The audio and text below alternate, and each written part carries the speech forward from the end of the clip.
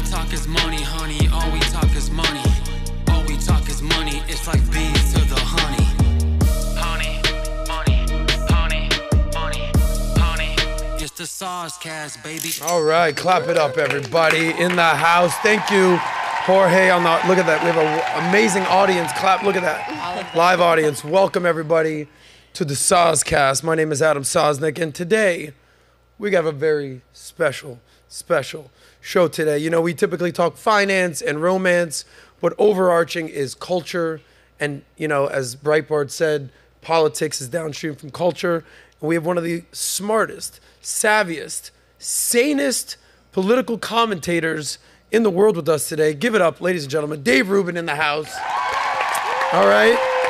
Thank you, Dave, for being here. That doesn't say much to call me one of the sanest. No, it's I mean, these days, short list, man. Common sense ain't common these days, as they say. Yeah. Thank you, guys. If you were just watching the PBD podcast, which ended an hour or so ago, Dave was on there having a great conversation with PBD, myself, Tom, Vinny, the whole team. But now we got him here on the SOSCAST with the ladies. First time. In the house. For the first time. First time. First time Dave Rubin. First time, not first time on this set. You were here with Giuliani. You've been here with PBD multiple times. This is your first time here with the ladies of the SOSCAST. So we have a special crew with us today. Amy is in the house. Amy Dangerfield, conservative-leaning Aussie woman, right? Natalia Devaya, you know her, you love her, you want her, you got her. Huh? I don't know where you stand politically. You're kind of... Valuetainment. She's just valuetainment. Okay, we know that. But this is sort of our home team here. Then we have Pixie, who's back. Hi. Pixie, progressive internet personality. You brought a friend with you. Aaron's in the house. Progressives, Progressive Victory, I believe, is your company you work with, where you match streamers and influencers with politicians. Yep. Scary stuff out there. And to keep you guys aligned, we have Laura Padrino out here. Hardcore Cuban mama, conservative, best Cuban food in all of Miami. She wanted me to make sure I give a shout out to the vaca fritas and the one now? Lechon asado. The lechones asado. Oh, yeah, tú sabes. Everybody knows about this in Miami. And we're going to have a great conversation with the great Dave Rubin. And we also got Humberto here. Malik has the day off. He's on vacation. But Humberto, just so you know, he's very nice. He seems very likable guy. One of the more extreme dudes I've ever met in my life. But he Extremely said, nice, Adam. oh my God, nice. Dave Rubin's Jesus. coming on. I have to be a part of this. It's all his fault. I used to be a TYT fan, and now I'm here. Oh, What's wow. going on? Yes. All Oh, his so fault. you woke up. Yeah, I woke up. Nice. Yeah. Now we're on this team. Yeah. You know? Now, okay. Humberto might steal the show today, guys. Anyway, Malik will be back It wouldn't next be a week. bad thing. Humberto's hilarious. Right. So, guys, today we're gonna get right into it. We're gonna be talking politics. We're gonna be talking culture. We're gonna be talking domestic issues, immigration. We're talking foreign issues. We're even gonna talk a little relationship stuff out there. You're a father of two. I At am. this point, anyone else on the panel have kids other than Padrino? Oh, we're gonna have a conversation about that. No kid. Andrew Schultz claims that I had kids. You know, we'll leave that. Prove it. Can't prove it. That's right. prove it. So anyway, thank you guys for joining us today. It's your first time being part of the SOSCAST because you're a fan of Dave Rubin. Thank you for being here. If you're a long-time listener to the SOSCAST, welcome back, baby. This is what we do here on Valuetainment. So I want to start with Dave Rubin. I'm going to get right into it. You know, they say, because I'm kind of following the Dave Rubin camp. I used to be more of liberal. Now is more of a disaffected liberal. Now some of the things I'm saying these days, people are thinking is like, Saz, like full-on MAGA right-wing now? No. My life's I work just is common complete with you, sense. basically. Thank you. You're like the experiment that I was working on that I didn't even Thank know you. I was working on. Frankenstein, And it all the happened. Jewish It version all out here. We all are saying But thanks. Dave moved from California. You're from New York originally. Yeah. Moved to Yeah. California. Did your show. Now you're, as of what, 2 years now? Has it been official? 2 years? Got here on December 17th, 21. Officially a Florida man. Okay? And Florida gets a lot of bad reps, bad names out there in the world, but everyone seems to be coming to Florida. But what I appreciate about Dave is his mantra, his slogan is, it's a crazy world, and he's got sane views. And that's where we're going to start with Dave today. You know, they say famously, if you're young and you're not a liberal, you have no heart. Yep. But when you're older and you're not a conservative, you have no Brain. So for our brainiacs over here that are completely in the progressive camp, just so they know, the evolution from you going from a liberal to a conservative, you were more of a libertarian. You said you voted for Gary Johnson, then you went in the Trump camp. Now, then you joined sort of the, hey, let's get Florida Governor DeSantis on board here. Now you're aligned, obviously, more with Trump since DeSantis has dropped out. We covered that on PBD Podcast. Check that out. So famously, you had that conversation with Larry Elder where you saw in real time, you're like, holy shit, what? Everything I thought I knew, Larry Elder, who's been on the show before, super smart guy, kind of broke it down for you. So as a liberal who has transformed into this just mass appeal, conservative, sane guy, our progressives over here, what's the future hold for them if they keep the same ideology? And what's the future hold if they wake up and become a little more sane like Dave Rubin? Oh, well, I mean, if you keep the progressive ideology and the woke ideology, I mean, it leads to endless misery, childless, familyless, probably broke, endless misery. It's interesting because I'm not really a conservative in like the truest sense of conservative. I would say I'm a classical liberal, which is hard to explain from an American context at this point because the word has just been so mucked up. But I believe in individual rights. Everyone should be treated exactly the same under the law. I believe in laissez-faire economics. The government shouldn't do that much. I believe in basic law and order, and I believe in borders, things like that. All of those things sort of make you sound like a conservative now, but for the way America operated for 200 plus years, those were liberal values. If we were in England during the Enlightenment in 1700, those were liberal values. But progressivism basically, well, I guess we'll see what happens over the course of the next 2 hours, but progressives generally there's the very thin veneer of tolerance. They talk about tolerance a lot and they talk about decency a lot. And they make everything sort of sound nice, but under that very thin veneer, you usually will find somebody that really wants to control the world. That's often quite nasty and racist, actually, and those are the things that are quite anti-liberal. So it's a shame, unfortunately, that the progressives have hijacked liberalism.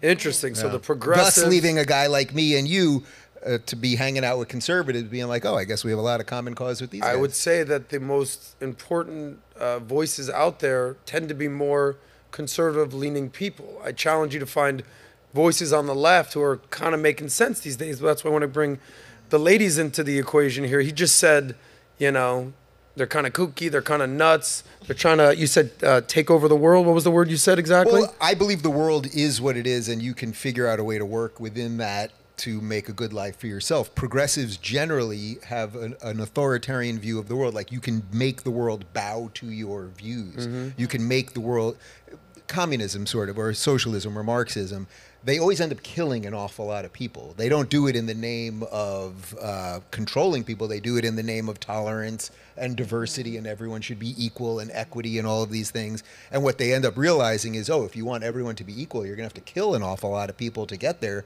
because human nature means that we're different. We have different starting points. We finish in different places. We have different skills. Some people are born rich and lose it all. Some people are born poor and gain it all. That's all what the gestalt of life is all about. And unfortunately, I think progressives, it's just not a well thought out ideology. It's really, how do you feel about something? And, you feel that way? Let's see if you can make everyone else feel that way. And if you look at the scoreboard, whether you go to Mao's China, you go to Stalin's Russia. Got to kill a lot of people. They've killed a lot more people than even Adolf Hitler did in Nazism in Germany. So you're hearing all this. Dave's saying that Pixie, you're trying to take over the world right here. You're trying to indoctrinate everybody into your political thought. You hear the words woke, and you hear DEI, and you hear ESG, and you hear these globalist type things. How do you respond to some of the accusations that Dave Rubin has said about your people? I'd like to know a little bit about what you think of the world. Like, what do you think progressivism means, I suppose? Yeah, I guess when I'm talking about like progressivism or wanting to live in a more progressive society, what I usually use as a model for is a lot of countries in Europe, Finland, Sweden, very white France, countries. Germany. I mean, there are countries that basically have instituted a variety of social programs to help their lower classes basically get a fair education and a fair start of life. I think there's a lot of inequality in the world, and I'm not saying that all of it is like unwarranted, but I think that when it especially comes to children, I don't think there should be any child that goes hungry. I don't think there's any child that should have a poor education. I think every child should have an opportunity to grow and thrive, and that we shouldn't basically be screwed over because of decisions that our parents made that we didn't get to choose to do. So that's where I start from this idea that like skills are developed and we can help people develop those skills and be able to come to their own versus, oh no, you know, this is just life, leave it that way, whatever. So that's where I stand when it comes to How do you things. feel about capitalism in general? I don't think capitalism is like inherently evil, like how some people claim it is. I think that it's not suited for every single industry. I think that sometimes when there's a for-profit motive, it can actually make the industry worse when it comes to what they're trying to achieve. So for example, having private prisons, for-profit prisons, well, what does that incentivize? It incentivizes lobbyists to try to get more harsh laws passed that aren't equitable to the crime actually committed so that more people end up in prison because they make a profit out of people being in prison. So it's not every single industry having a for-profit motive is bad, but there's certain ones that we should be like, whoa, wait a second. Are you actually getting in the way of a good society because of your for-profit motive? And then I'm going to let Dave respond to, obviously, what Aaron has to say. Where do you draw the line between classic liberal, an American liberal, a progressive, a leftist, or just a full-on communist, Marxist, collectivist? Where do you stand on this line? Where do you think this line is sort of being blurred in society today? It's for both you guys. I personally think labels like that tend to not be so enlightening because they end up being like Rorschach tests. People hear progressive, conservative, centrist, and I think people don't like to align themselves with labels like that because they don't really tell you anything about what people's politics are. I like to go issue by issue and ask people on a case-by-case basis, like, what are your thoughts on this policy? What are your thoughts on this social change, this economic idea? So as a progressive advocate, what are your top 3 policies that you would love to implement if you were president? I feel like in a lot of ways, I'm like of an old school type left. I would like to see kind of like FDR's like the New Deal realized. And also like a hybrid of what Pixie was saying over here. I feel like Americans, this is an amazing country. We have a lot of innovation, a lot of young people that are very ambitious, and there are economic barriers holding them back. And if we could have like Medicare for all, free state college for people, and a higher minimum wage, that would enable people to actually realize their full potential. Right. So yeah, go ahead, Dave. Well, I would say, I mean, none of those things are true, right? Like can you have everybody get free college? Well, nothing's free. So what you really are doing, you're taking money from some people to give other people a state college. And if we've learned anything in the last, 5 years, like the state is probably the worst executor of education that you could possibly imagine. If you want to indoctrinate a generation, which generally is what progressives want to do, then sending them to state college would be good. Medicare for all, like, of course, everyone wants everybody to have health care. This is where they have this very thin veneer. The ideas, it all kind of sounds right. But then we know, I mean, even post-Obamacare, we know that most doctors, I have several friends who are doctors who were fairly successful doctors before Obamacare, and now they mostly are pencil pushers and paper pushers and everything else, and do more involving real estate than actually tracking and prescribing medications for patients. So the idea of could the government give everybody free education? Sure, the idea is nice. Does it mean the education is good? No, actually, we know that for a fact. Could the government give everybody health care? Well, the idea is nice. Could it actually, and what was the third one? Minimum wage. Oh, and minimum wage. I mean, this is basic economics. Like the idea that the government should set a basic minimum wage for anybody. I mean, they can tell you that at McDonald's, okay, you should make $15 an hour, and then congratulations, you go to McDonald's, and now they're all iPads, and soon enough, the guys flipping the burgers will be robots. So these things, again, they all sort of sound nice, and I'm sympathetic to people that are in their early 20s that got fairly poor educations, probably from state schools, that then think these are the right ideas, but none of these things operate in real life. Like you hiring for this show or jobs that you do, you hire people based on you want to make a profit and somebody wants to get a gig and like, will they work hard and then we'll see what that's worth. Skills pay the bills. But not the government coming in and being like, yeah, you better pay it. Why? I mean, $20 minimum wage. Why not? In Cali, they had the rep who was like, well, why not a $50 million? $100,000 minimum salary? Come on, yeah, man, yeah. Barbara Lee, I believe was her name, was running for Senate. She didn't win, by the way. Minimum wage. She didn't win? Yeah. Oh, that's good. And we had this conversation last time that I used to be like, of course, minimum wages. People need to be able to work. They need to be able to make a living. I remember winning, one of my buddies is like a union guy. He's the Fight for 15 took over Florida.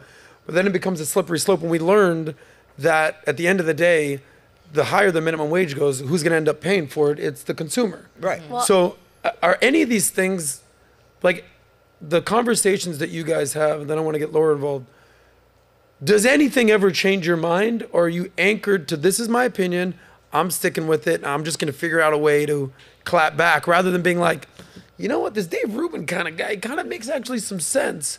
Like, what have you changed your position on? I'm open to having my mind changed. The problem is that usually when people give a rebuttal, like what you just said about the minimum wage, then it comes back to, well, like, you know, economics 102 teaches us about like the inelasticity and elasticity of a good. So basically, if you're going to say, oh no, the cost goes back to a consumer, well, it depends on how elastic a good is. So if it comes to something like toilet paper, like for example, people have to buy toilet paper, that's a good that doesn't really, you know, change that much. People will continuously buy it. The price range basically stays like more fixed in a way. Like if somebody charges like $2 per toilet paper roll, well, people are still going to go buy it.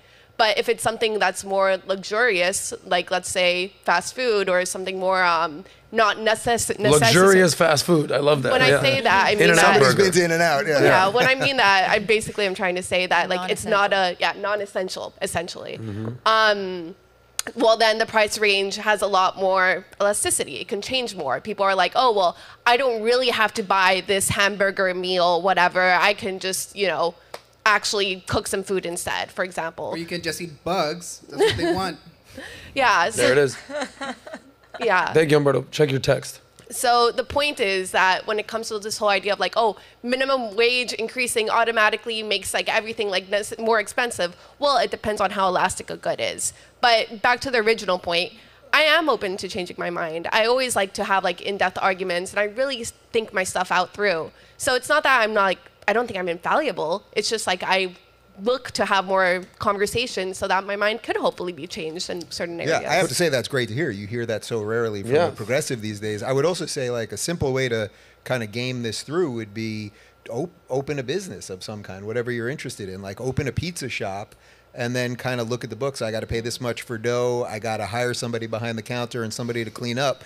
And then suddenly start thinking, well, should the government be telling me how much I should be paying this person? Or I'm selling this amount of pizza, I'm buying this amount of material, I got to pay my rent, blah, blah, blah. And then very quickly you will learn that the government should have nothing to do with that. I mean, I've started several businesses, and the more that you do, you realize, oh, the government is already taking my money in a whole series of ways, from property taxes to payroll taxes and everything else. They're already regulating you in ways that you cannot imagine, that in terms of opening a business, or even if you wanted to become a hairstylist, getting a license or whatever else it might be. And then if you actually do that, then very quickly you'll also realize that the burger joint that's selling the luxurious burger versus the other one, the more of those places that exist, you'll have more competition. And ultimately that will drive prices down and actually quantity up, because people want to eat things that taste good. And also, you know, you go to an In-N-Out and it's like, think about how different the experience at In-N-Out is than, say, McDonald's. I haven't been to a McDonald's in like 10 years, so maybe something's changed. That's why you're so skinny these days in the shape. Dave Rubin, exactly. shout out to you, buddy. I haven't been to In-N-Out in a while either. But the point is, when you go to In-N-Out, you can tell that the corporate structure there is right. The employees are happy. They're paid well. They're taken care of. But it's not because the government forced In-N-Out to do it. They figured out a system. They were like, we're going to make damn good burgers. You're going to get served pretty quickly. It's going to be clean in here. People will want to come in. They'll start telling their friends about it. The operation will start working. And then you'll see their business go up. Their employees are happy. The people that they serve are happy. And then what happens? The other joints, the McDonald's, the Burger King, does that even exist anymore? These other places that don't do it as well, that for all the reasons that I just explained, they start disappearing. So competition, and that has nothing to do with the government. Competition is the thing that ultimately evens everything out. And if you ever walk into a Chick-fil-A, yeah, those are the happiest. I've candidly not a fried chicken guy. I wasn't a big Chick-fil-A guy. People, we'd take it, take out whatever. But I went into a Chick-fil-A for the first time in a Chick-fil-A recently. And it was like right here in Fort Lauderdale. The experience, hi, welcome to Chick-fil-A. Yes, my pleasure. And can I get the door for you? I'm like, am I about to get punked right here? But it was the culture. That's someone, like, I think they're closed on Sundays. Yeah. They've had a lot of backlash like that because they're anchored to actual American beliefs, service, community, religion. Christian chicken. There you go, right there. I want to get Laura's opinion on, and not that you guys are like advocating communism, Marxism, or something like that, but your family's from Cuba. Yeah. And there's been a lot of flare-ups in Cuba recently. I mean, there's always happening right now. And you're from Australia. You're starting to see some of the cracks in the Australian system. Go to Laura first. But I want to go to you first about what you've learned being a Cuban American and why so many Cubans or Venezuelans or people that have fled communist countries are like, no, I'm not playing that game. That's not for me. Not for me.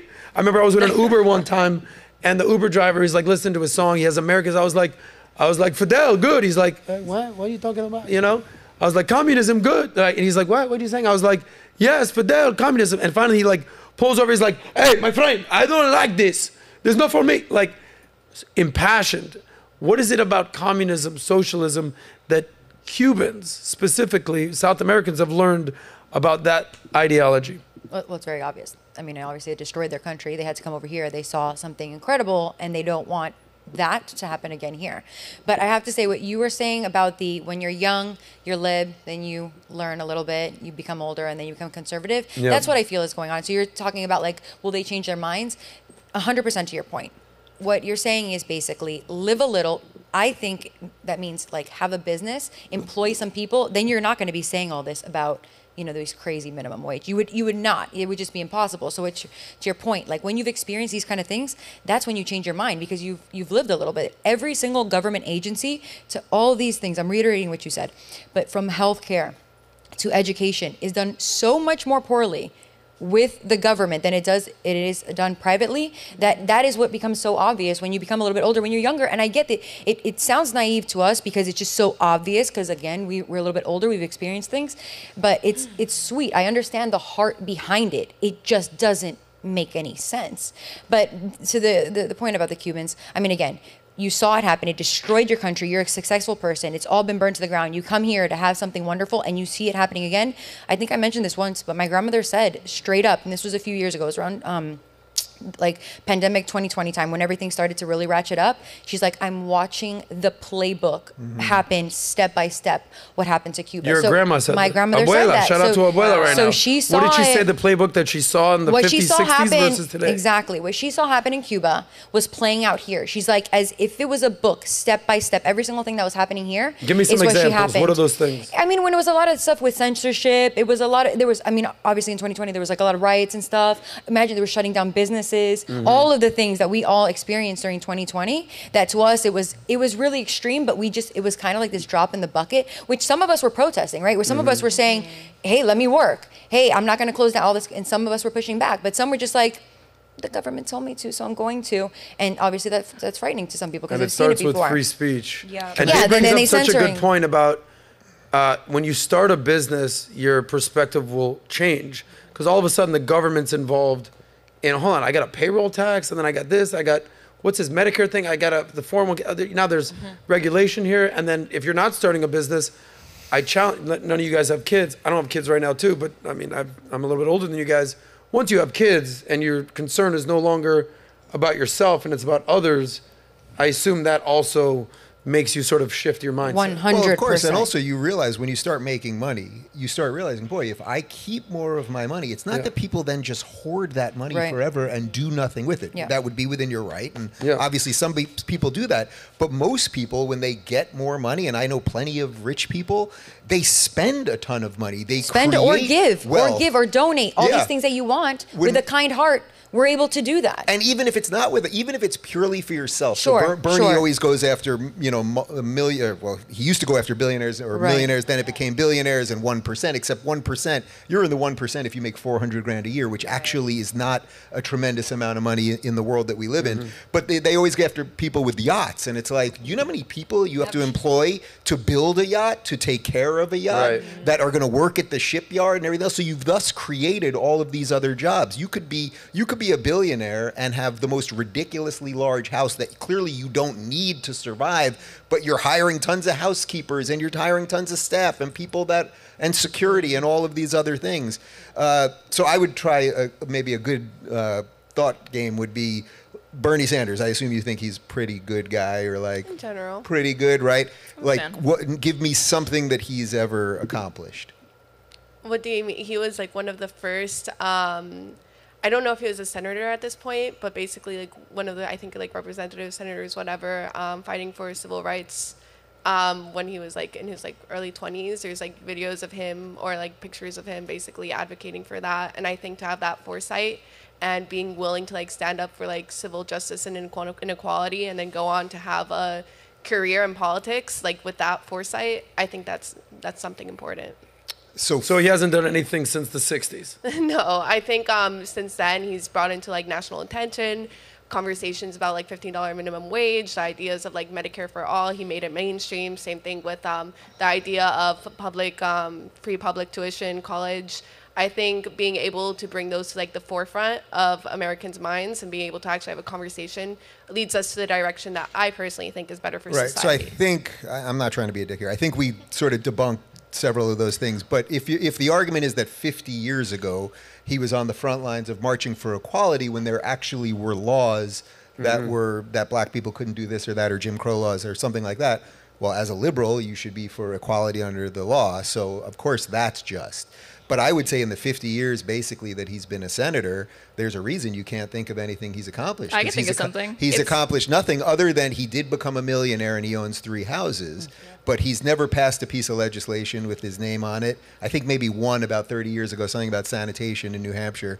But he actually has done something very dangerous in America, which is teach people that envy and that greed and that wanting what other people have so you can do what you want with it is good. And that, I think, is deeply dangerous. But I would love to hear what else he's done. What else has Bernie done? What has he accomplished? Something that's important to look at when you look at a politician's record isn't just what they voted for, but what they voted against. And Bernie Sanders voted against the Iraq War. And I think his entire approach to American foreign policy, not being quite so hawkish or being interventionist, is something that I, as a young person, like personally. And yeah, Bernie Sanders is a millionaire, but that's not an issue to me. I don't have any issue with people having like personal prosperity or wealth like that. And he made the majority of that money off royalties from his book, Our Revolution. So I just see that as him profiting off of his innovation and creativity. I don't see that. Ironic as is what it is. Being how? Well, he certainly doesn't need 3 houses. He could definitely lend out some of those but he's rooms to some of the anti-capitalism, and that's what made illegals. him Yeah. wealthy. Yeah. But Well, she does. You got to give her credit due. If he did in fact vote against the Iraq War, I would assume we all agree that was a shit show of all shit shows, especially Afghanistan. But Yep. okay, that's on Bush. But one thing about Bernie.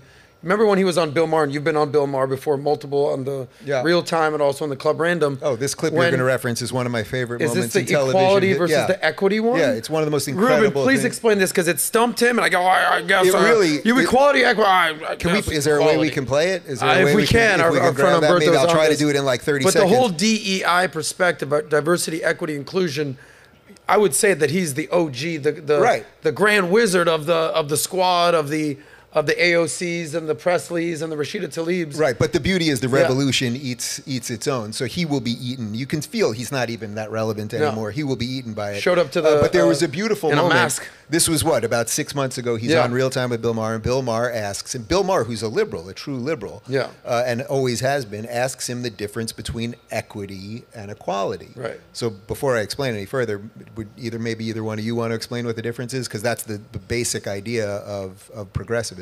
Go ahead, Aaron. The difference between equality and equity.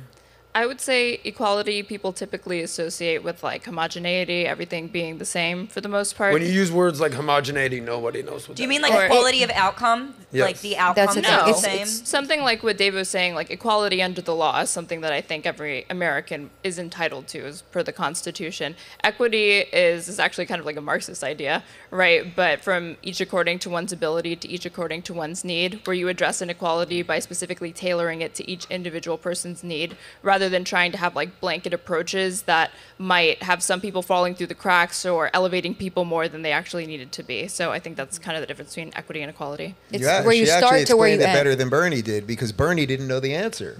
Bernie literally said, "I don't know," when Bill said, "What's the difference between equality and equity?" And it actually should have ended Bernie's, I would say, largely fraudulent career right there because he's pushed the ideas, the Marxist Yes. ideas of equity on America, that we should take from some and give to others so that we all end up in the same place. Which again, you have to kill an awful lot of people and take from all of the creators so that we all end up in the same place. And by the way, they never actually end up in the same place because there's always a communist class that lives at the top that's going to eat all their foie gras while everybody else eats bugs. But Bernie did not know how to answer it, and Bill desperately tried not to own him in that moment, but he basically did, and it that should have been one of the moments where people are like, wow, this guy is just a fraud. You know, there was also a moment where Ibram Kendi, you know, who wrote which one is it, a Racist Baby, Anti-Racist Baby. Anti-Racist Baby, it's Racist Baby actually, but he thought that his son, for a few days, his like 6-year-old son was coming home thinking that maybe he was a girl. And he's on camera saying how horrible that was. And it's like, well, wait a minute. I thought you were Mr. Equity and you're Mr. Trans Rights. So every time push comes to shove with these people, they fold very quickly, sort of like a wet paper bag. And that's Bernie not knowing the literal definition, basically, of communism versus capitalism, or Mr. Woke being upset when his son suddenly is going to be his daughter. And if you even look at the sanctuary city analogy, it's like we've seen Texas and the border states crying out loud for years. This is insane. Millions and millions of people. But once a couple buses show up at Martha's Vineyard, or a couple 100,000 people, God forbid, tens of thousands of people show up in New York City, Eric Adams, we can't take this anymore. So it's like the wall thing, right? Build a wall, walls are racist. We all fell for that in 2016. All of a sudden, Nancy Pelosi, you got a wall around your house, baby girl. Like, what's going on here? You've got gunned protectors, security around you, but you're against guns. So it's like, what's the famous phrase? It's like, not for me, Rules but for for thee. thee, What's not the for whole me. situation? Yeah. Do you have that clip of Bernie Sanders? yeah, obviously. Can we play it?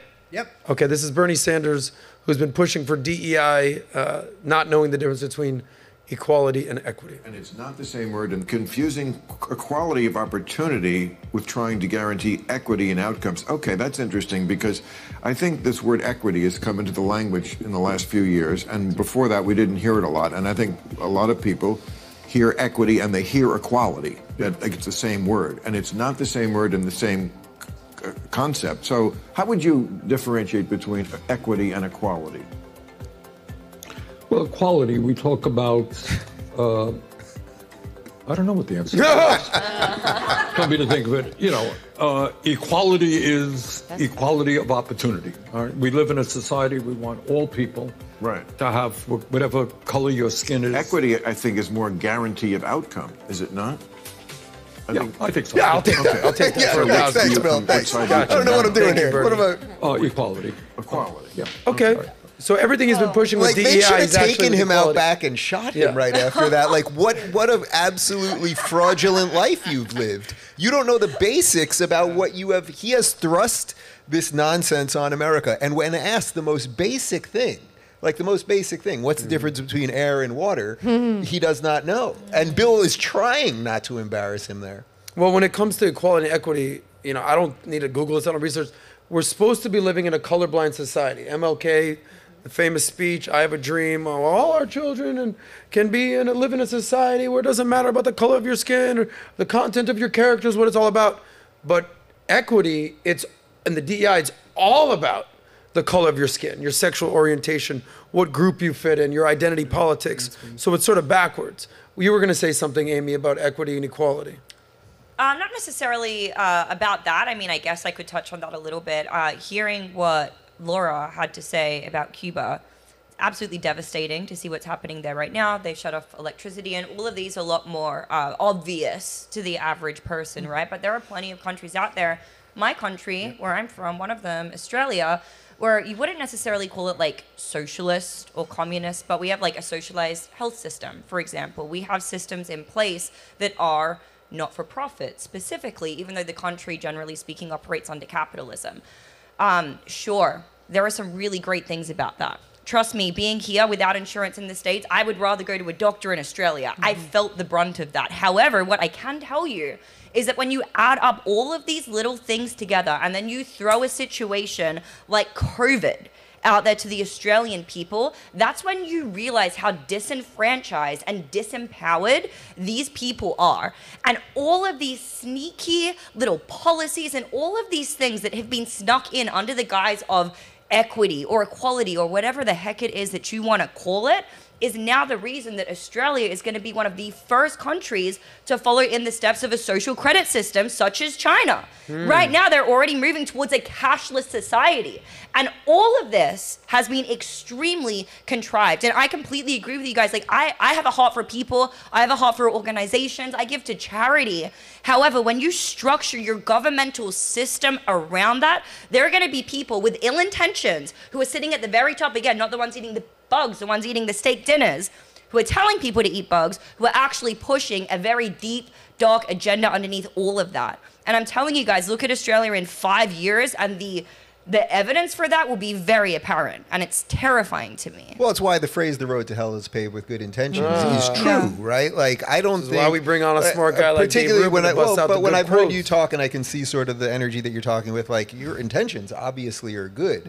I think one of the things that's been so dangerous over the last couple of years is that progressives have become so largely hysterical, which you're not, but have become so largely hysterical and called so many people racists and bigots and homophobes and transphobes, and they're yelling and they're silencing people and everybody else, that whoever has the good intentions on that side have been completely drowned out. So if you're going to be a future leader of a progressive world, it may not be exactly the world that I want to live in, but I think you'd be it seems to me, in the few minutes that we spent together, you'd be a far better arbiter of that than the people that are the leaders now, say AOC and Rashida and the rest of these people that I would call really sort of anti-American maniacs at this point. Your response, Aaron?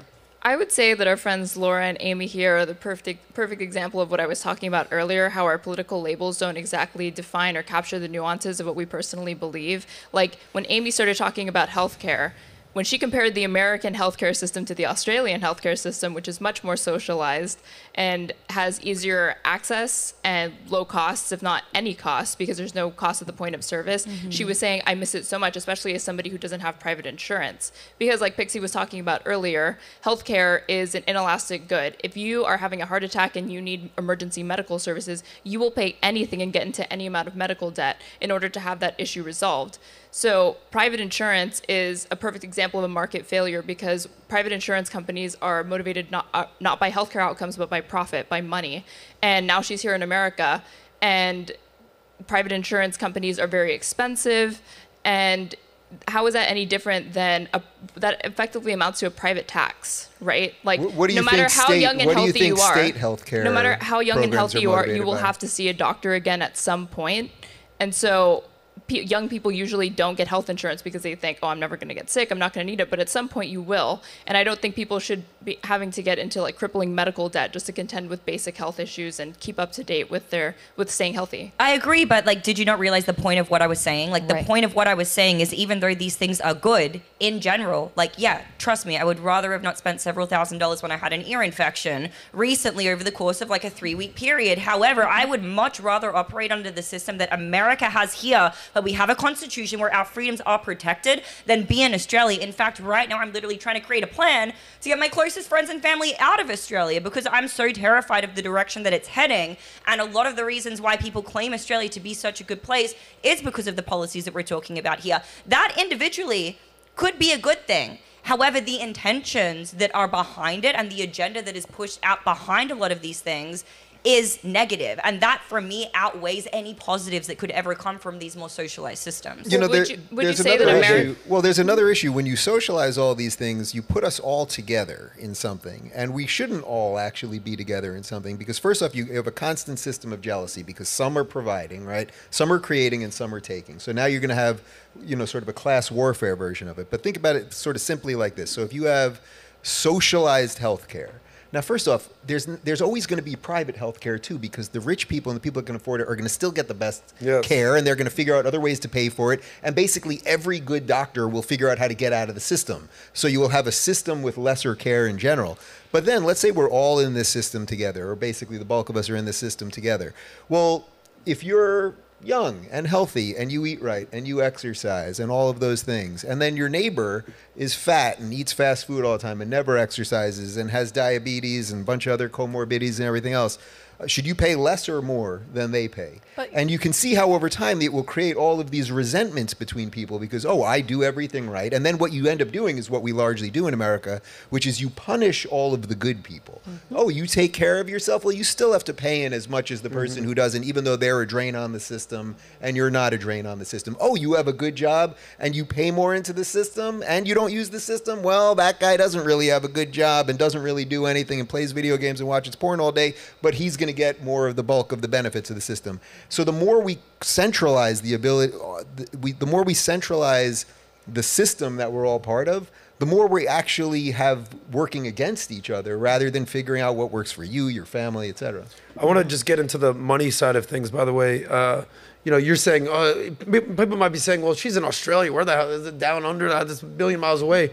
If you hear what the people of Canada are saying, okay, because Australia and Canada are pretty similar, they're Commonwealth right? countries. So a lot of these things that are rolling out that are happening in China, like Australia is one of the test beds because it's just this little island in the middle of nowhere. But a lot of the other Commonwealth countries too, Canada has already implemented a lot of very restrictive, terrifying, like borderline commie legislation that's already occurring right now. In fact, Jordan Peterson from Canada was just flown out for the committee hearing. Did you see that? Where they were talking about the Patriot Act and all of these intrusive legislation that they're trying to implement here. They brought him in as a case study for what could happen in Canada.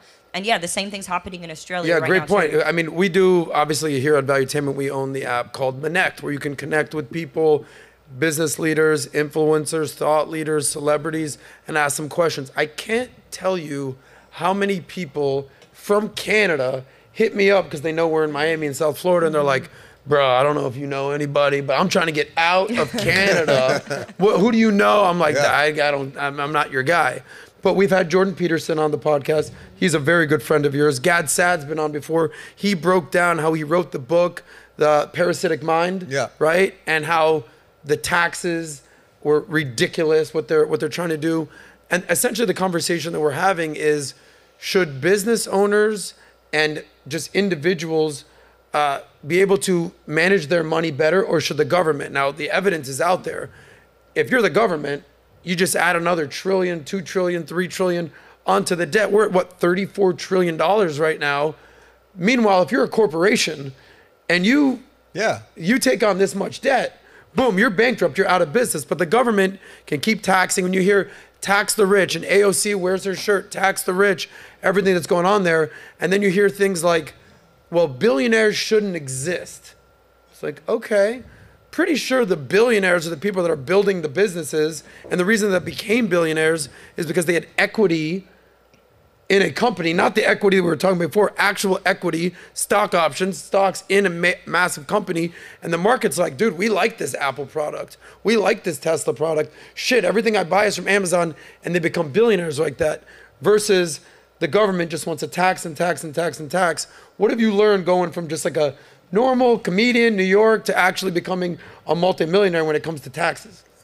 I mean, you learn that it's your money, and you should be able to do what you want with it. That sounds like a J.G. Wentworth commercial. But it's your money. J.G. Wentworth. 872.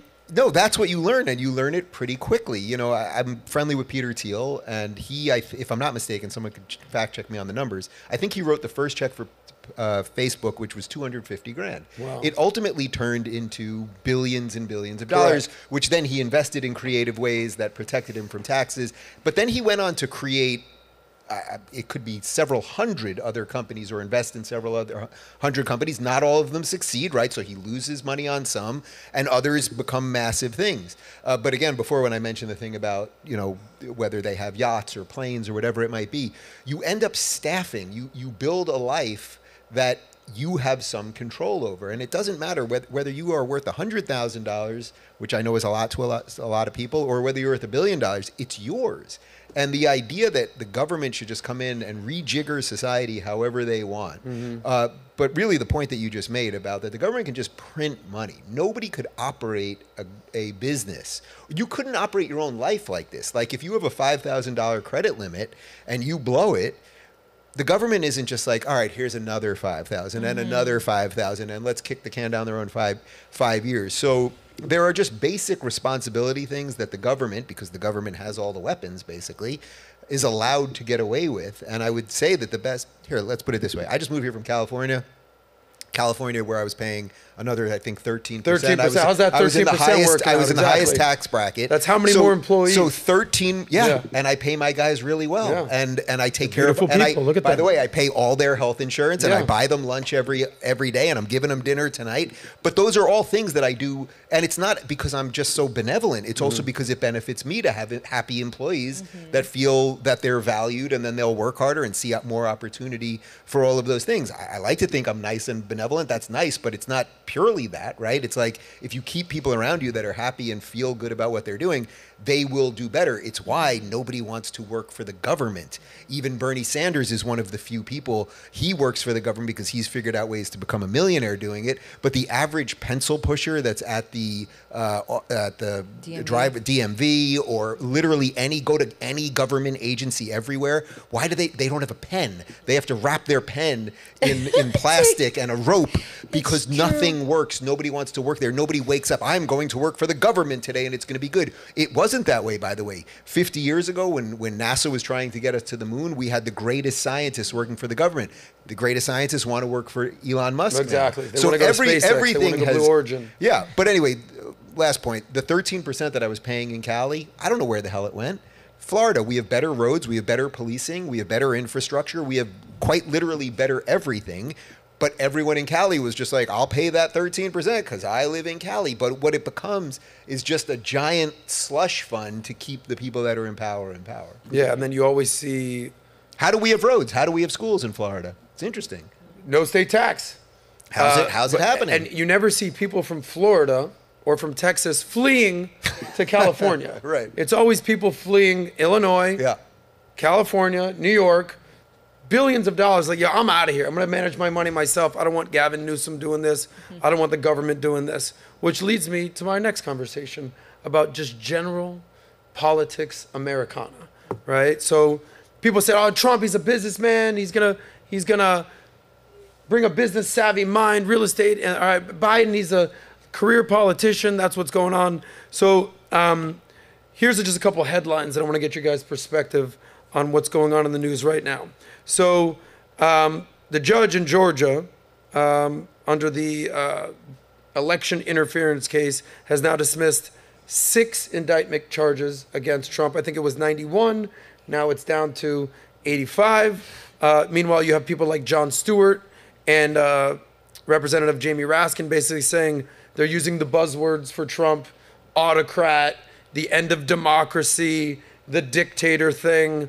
And then you have someone like Bill Maher on the Biden side of things basically saying, listen, Biden, you need to drop Kamala Harris and bring in another woman of color, Nikki Haley, to basically be your campaign. So I want to have this conversation with you guys on the left, on sort of the right. Trump, Biden, what are you expecting? What are you expecting this country? Who are you voting for?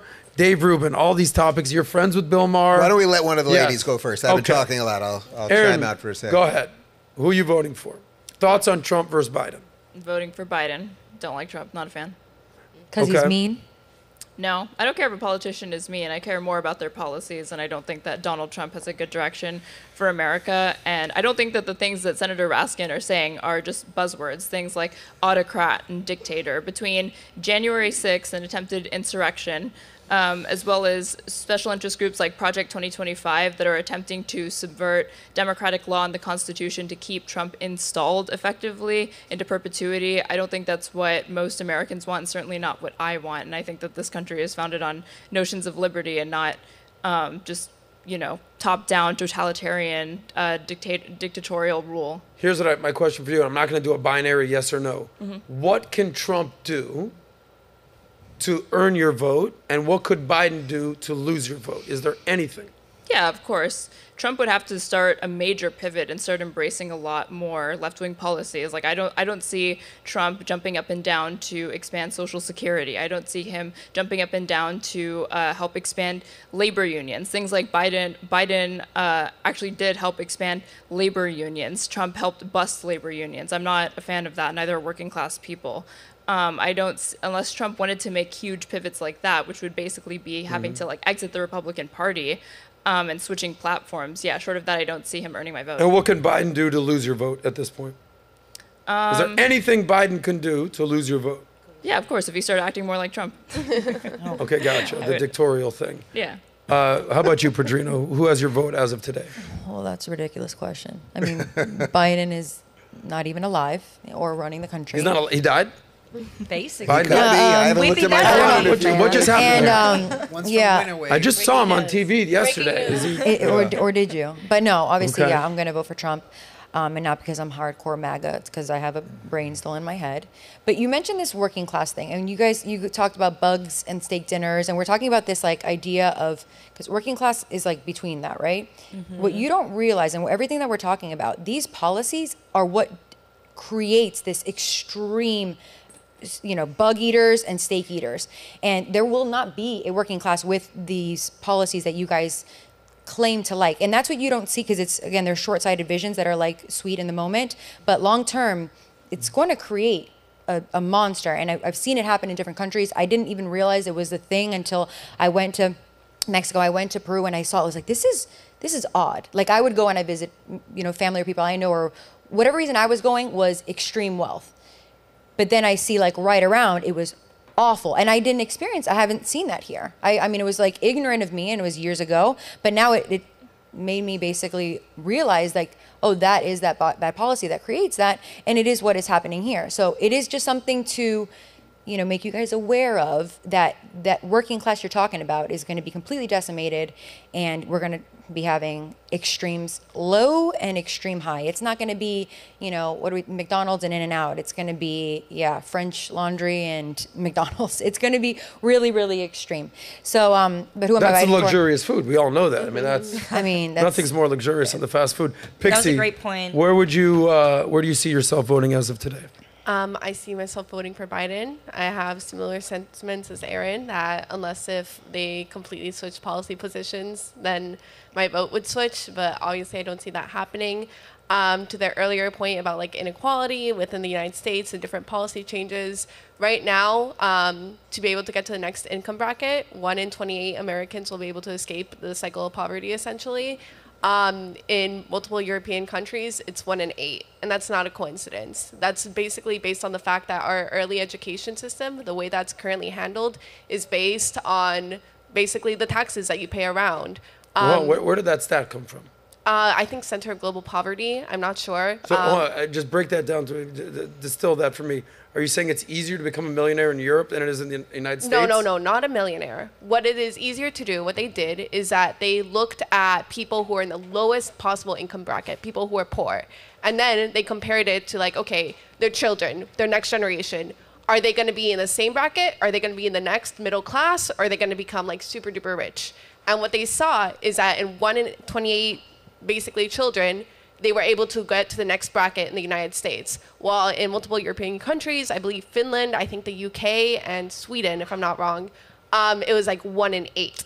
So it's not that they became millionaires, it's just that they were able to escape from the lowest class to the next class. But what's weird, you're saying conflicting things, because last week, and what you talk about is welfare and things like that. That does not help you elevate. That keeps you there. It does help you, though. It does not. I think you're absolutely coming place from, again, sweet thoughts, but not actual reality. That's why I asked you, do you have friends? Do you understand? Like, have you interacted with people and that actually use this system? This is not something they're trying to get out of.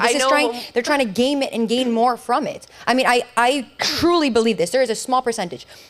I believe when my family came here, they were on welfare for like a split second. The idea was to get out. Again, we're talking years and years ago. There's a totally different mindset. Now it is to get on it. It's how many kids can I have to have more money from it. It's how can I work the system? That's what they're doing. And then yes, I wish that their kids would grow up and say, hey, that's what mom did. I don't want that. I want to get out of it. That's what I would like to think. But I think that it perpetuates the cycle of let me depend on the government. Well, I would also say, because you've several times referenced Finland and Sweden, and everyone always talks, and Bernie always does this, they talk about the Nordic countries. So if you want to talk about very tiny, almost all white countries, if you want the United States to be more like that with a uniculture and a very obvious skin color, that's generally not what progressives want. But if that is what you want America to look like more, that would be an interesting position. See if you can find out the population, Humberto, of the Scandinavian countries, Norway, Finland, they're absolutely Sweden. tiny, but Sweden, by the way, Sweden let in, something about it like 1 million Muslims, something like that. And now they have huge problems. I mean, try going to Malmo, Sweden, and seeing what it's like. And I saw you do a reaction video to the Muslim woman in the UK. Who was defending Britain. Who was defending Britain. Yeah. Break that down. Well, it was really fascinating. I wanted to do something that wouldn't be the traditional thing that people would see. I can show you 1 million videos of, Muslim people wandering through London, screaming from the river to the sea and calling for genocide and all that. But then I found this video of a woman in traditional Muslim garb talking about how multiculturalism had failed there, that she didn't want the country to be more like the countries that most of these people had come from. And that if the more that they import these religious ideas and authoritarian ideas and ideas that are against women and gays and all of these other things, that they are going to actually destroy Britain and no one will know what Britain is. And I think it's only a matter of time, unfortunately.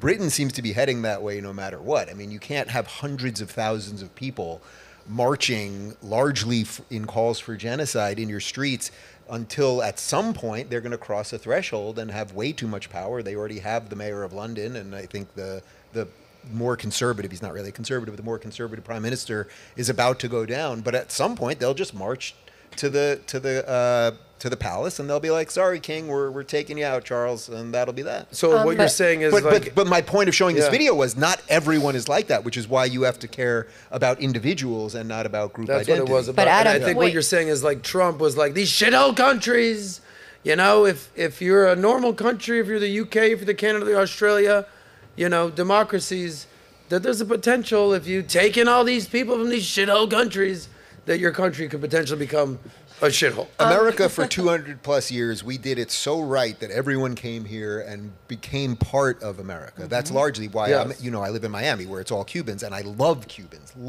I've never met a group of people that I feel such, like when I go to Calle Ocho, like I feel there is such a, like, because they understand. They're usually one generation off it, and at least the younger ones that I meet. But like I talk to 80-year-olds who like they so get it, right? And America. The promise of America was that you'd fold into America in that we are a melting pot. So you could bring your foods and your traditions and your music and your clothes, but that we would fold into the idea of freedom. That was the melting pot. That was very different than what Europe did, because Europe basically brought people in but didn't really have a melting pot. It didn't really sell an idea. America is an idea. Europe was just like, oh, we're England, you can come here, but Pakistanis will kind of live here and you people will live here and blah, blah, blah. And yeah, maybe we'll do some business now and again, but you're not going to all share in everything. America has done it right until, I would say, the last decade, where the progressives decided that your skin color and your religion and everything else is the most important thing in the hierarchy, and your individual thoughts are actually the least important thing, which again is why I put that video of that Muslim woman up, because I was like, oh, this flips that on its head. Of course. I want to push back on the idea about the whole thing of like, oh, welfare doesn't actually help outcomes. When we look at the universal child tax credit and the results that it has like on childhood poverty, we see that it reduces it by half. We see that the long-term outcomes when it comes to like, let's say it's food stamps, is like $1 put in, $1 that actually like comes back to the economy because of kids who are able to like grow up healthy, less likely to engage in like behavior like stealing essentially. have better, healthier like life outcomes. And then on top of that, I want to say that when it came to the study that I referred to, there was one factor that they changed that made the number more like 1 to 8 in the United States, and that was basically helping families, assisting families with government assistance to move into better areas and better zip codes, essentially. You mean in Europe? No, in Europe it was 1 to 8, but in the United States, what they basically did is that they were like, okay, let's see if we can change this number or what factors that we can do, and if that will like affect long-term outcomes. And one of those things was, yes, assisting families to live in better neighborhoods. So What does a neighbor? That's so interesting. What does that imply when you're saying you move to a better neighborhood? What do you mean by better? Why would they not do okay there? If they're, so innately good and they're going to do good with this, what would change about their environment? I mean, I want to understand what you mean by a better neighborhood. So by better neighborhoods, we're talking about neighborhoods that were considered like economic hotspots. So neighborhoods that were basically looking like at better growth when it came to general jobs around the area, more businesses, which I'm pro of as well. Basically, what would end up happening is that you move the parents to these areas. The children would essentially go to a better school, more or less, and the parents would also have more economic opportunity, and so would the children as they're growing up there. So basically, if you want to improve childhood poverty or outcomes in the future, yeah, you can say like, oh, welfare to a certain extent, but also welfare that focuses on bringing these people to better environments where they can then grow and thrive. And that's what, as a progressive, I am for. I'm for giving people those opportunities so they can raise themselves up, not just to be dependent. Right. And then again, that's why the road to hell is paved with good intentions, because everyone that's for welfare wants exactly what you just said. But as you said, when your family came here, they were on welfare for a very brief period. That's what it was set up to do. But now we know we keep families in generational welfare. So my sister lived in a building on the Upper West Side that was, like a 40-story building, and she was paying market value, and it was for a really, she always called it her little shoebox. It was for a 1-bedroom apartment that she had her husband and 2 kids in, and they paid about $5,000 a month. But then there were people literally on her floor that were generationally there. So I think it was a 3rd generation that was there that was paying about $350 a month because it's they were black. It was generational poverty. They were also given food stamps and everything else. Now this has nothing to do with the color of your skin, but if you were given, if the government was like, oh, you can have that apartment for $350. These suckers over there, they're going to subsidize you for $5,000. You're never going to leave, and you're never going to get a job, because why would you? That has nothing to do with skin color, by the way. Why would you be like, you know what? I am going to give up this great apartment in this nice doorman building in this great area so I can move, a half hour that way and live in a worse place. So again, it's the intentions part. The intentions part are good, very obvious to me with you, but the outcome of it, it's just in most cases, once you outsource your responsibility, you ultimately will basically disable your ability to become a functioning part of society. You hear this as well with mothers, right, who are on welfare, who they have a job opportunity and they're like, I don't want to do it because then I will lose out a portion of my welfare. Like that in itself should really be, it should really highlight how destructive this mindset is. We have this in Australia as well. It's called the dole. And what I can definitely attest to is that the mindset, the ambition behind the American people compared to Australia, absolutely night and day. So different. Well, listen, I would equate the welfare and the unemployment and the benefits to almost like a drug dealer, because they're just going to give you just enough, just a little bit, for you to come back to buy some more. So my first job out of college, I worked for Clear Channel Radio, which is now iHeartMedia. And it was great. I loved it the first year. Then I kind of just wasn't into it. And eventually they made some cuts and I got fired. So here's what happens. I'm 23 years old. I came from college. I never made any money before. I saved up a couple bucks. You get fired and they go, hey, yeah, fill out these forms. You're going to get unemployment. Sick. Okay. You're going to pay me, I think, like $1,000 a month. Maybe it was $2,000 a month max. Also, you're going to get this beautiful little EBT card, AKA food stamps. I'm like, hold on. You're going to pay me to just chill and do nothing? Eat that luxurious fast food that Pixie talks about? But what I realized was, number one, there's limits to it. But the best outcome I could have had was like $2,000 a month. And I don't have to do anything. So at some point, you're just sort of rewarding mediocrity and nothingness. So what I realized was, all right, this is cool now, But then if you start having kids, they give you a little bit more, and they give you a little bit more, and it's great. But there's nothing aspirational about that. So eventually I'm like, all right, I actually I'm a dude. I actually go get a job. Eventually I got into the financial world, got into a financial firm, and quite frankly made millions of dollars. Imagine if I was just like, yeah, I don't want to really do anything about it. I'm just going to rely on the government and do that. And I would have just been a mediocre person being rewarded for doing nothing.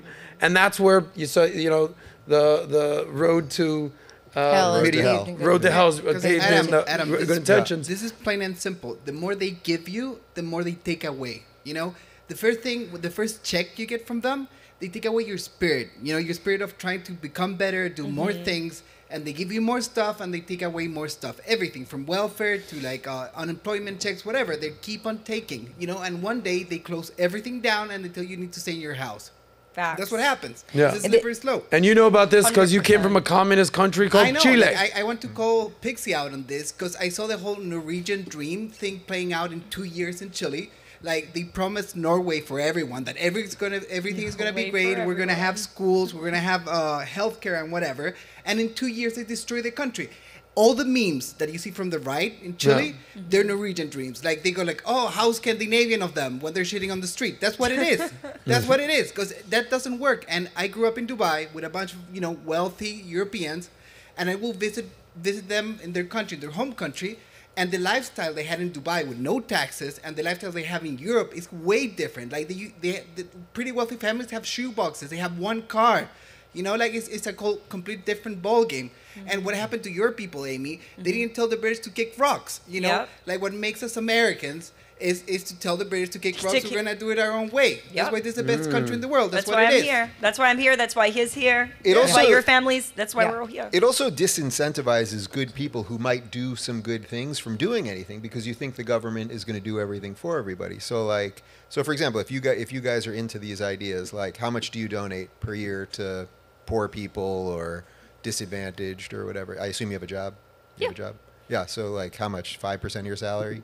I'm not sure. Every time I'm presented at like a checkout thing where they're like, do you want to round up your total? Give $1 here, $1 there. It's usually when I make like, charitable contributions. So Sure. probably about $10 to $20 this year every time you're rounding up. Yeah, That girl. it's not that much. Probably Awesome. Sick amount. something like that. So you Atta girl. care a lot about these people. You want the government to do it to take it from other people, but you give a few because if cents charity per. defeated poverty, we would have gotten rid of poverty a long time ago. There have been charitable organizations for hundreds of years, but that's not a reliable way to help people actually have economic mobility. Well, They it's need been better totally paying proven jobs. that capitalism around the globe has lifted people out of poverty, and socialism and communism has only put people deeper into poverty. That's not it. That's objectionably true. What were you going to say about this? About giving checks and people staying home. Yeah. So we experienced this firsthand at the restaurant during 21 when everybody was getting paid to stay home.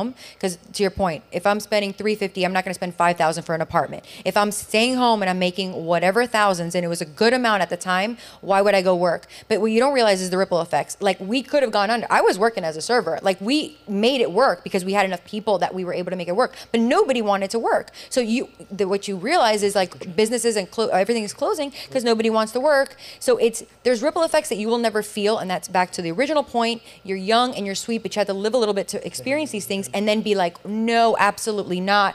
Okay, I can't have a business because they're staying home because they don't want to come to work. Get Natalia in here for equity. No, I'm gonna Please. get Natalia in here, but this is what I want to do.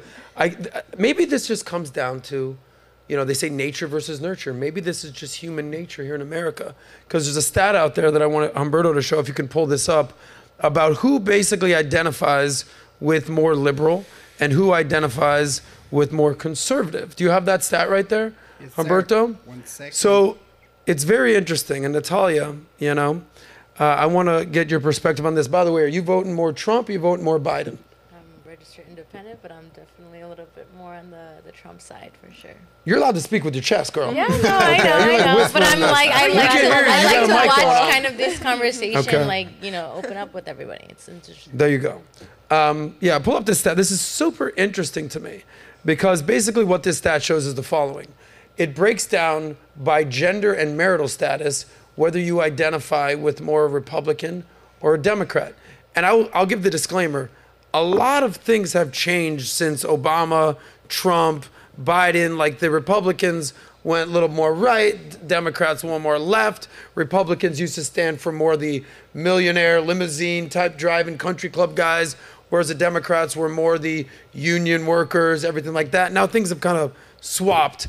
But if you look at these stats, so it goes married men, it's about 60-40, okay? 59% Republican, 39% Democrat, 60-40, cool. Married women, interesting, 56% more Republican, 42% Democrat, almost in that 60-40 range. Unmarried men, what I am, well, you know, these days, more likely to be Republican than Democrat, 52. But here's the big thing, and this is why the Democrats play so hard on the Roe versus Wade, my body, my choice. It's like their calling card. It's the reason that Republicans, quite frankly, lost the midterm elections, because they did the whole Dobbs decision. 68%, Humberto, pull that up, 68%, the highest number by far, identify with Democrats versus Republicans, 31. So basically, if you're a man, if you're a married man, if you're a woman who's married, you're going to be a little bit more conservative side of things. If you're just one of those wild, unmarried, liberal women out there, you're going to identify more with the Democrats. Dave, have you seen they're telling you, I mean, what it's really saying is sort of miserable middle-aged women are Democrats, but there's a reason for that. If you haven't got married and you don't have kids and you haven't figured out some system outside of yourself, you're going to lean more on a system that you think is going to work for you. And ironically, that's the system that's going to work the least for you, because look at the Democrats' positions. Like, do you think it's great to have gang members entering the country en masse who are going to unleash rape and crime and make it unsafe for women to go on the subway in New York City, et cetera, et cetera? So there is a deep connection between not having a sort of solid unit in your own home and hoping, it's just the hope that the system is going to take care of you, and clearly the evidence shows that it doesn't. But it's that's the disconnect. It's between the reality of what's going on, what the policies actually do, and just the hope that, oh my God, these Democrats are nicer and blah, blah, blah. And by the way, the your body, your choice thing, it's like, yeah, they were for your body, your choice, except when it came to COVID. Yeah, what happened with the inject with the jab everybody with all situation. of this experimental What's going on medication. there? And yeah. All right, Sorry, Nat, sorry. let me bring Nat in here. Where our ESG and DI score is about to go shoot up to the moon at this point, because the beautiful Natalia Davalle is here. You know, I'll never forget the first conversation I had with your dad, stepfather, dad. He pulls me, we're at Dallas Cowboy Stadium. PBD invites me. This is when I'm living in Dallas. We're literally on the field. Bo Jackson's out there. We're like running routes. It's super, super cool. I've never met your dad at this point. I didn't, like, this is 2020. I didn't know. He comes up, hey, can I talk to you for a second? Yeah. He's from Honduras? Okay. Yeah. How could you possibly vote for Joe Biden? I said, who are you? I don't know you. This is before Nat was here on the show. He's like, I got to talk to Adam. I said, okay, nice to meet you too, random guy I've never met before. Okay, let me tell you who I am. And like went down. I said, all right, great. Probably not the best way to start a conversation, but here's a guy who is so staunch anti-communist, anti-socialist, that what happens is, you know, Biden basically campaigned on being a moderate, bringing people together, being a unifier. Didn't really work out that way. But what happens is when you come from these countries, whether it's Cuba, whether it's Venezuela, Honduras, you smell what is happening. It smells like a little communism. I don't like this. I don't like this at all. They're taxing more overreach, more regulation. I don't like it. This is what this guy's about to freak out right now. He can't even control it right now. Can't even control it. So, Natalia, what have you learned from your dad? What have you learned also growing up in Florida? What shaped your political viewpoint? Yeah, no, great question. It's funny because I grew up with friends who are a little bit more on the left side. Yeah. And so with you're hanging out with that BLM crowd. I get it. I know. You know, it wasn't really our topic of conversation, but you know, growing up, you know, with kind of that being pushed in my head during school, you know, I didn't really have that insight. But as I spent more time with my family, and I was able to be grown up in a household with a mom, a dad, a sibling, watching everybody work. My mom used to be a banker, my dad used to be an entrepreneur in New York, and then they moved to Florida and they did real estate, and they went more into that, business owner route, and now they own their own business. They've owned a few businesses. To see that grind, to see that hustle, you see like they work in a sense of fear, like we don't want to be like where I came from. My dad didn't come in on a boat, he came in fighting for his life. And so when you have that fear of that's what the world can turn into, you value more work. You value more of, hey, I come from nothing, we have to make sure we don't go back. And what's also important is like, look, you see the unmarried women where they stand, and it's because they also don't have that support system, so they're looking for a support system.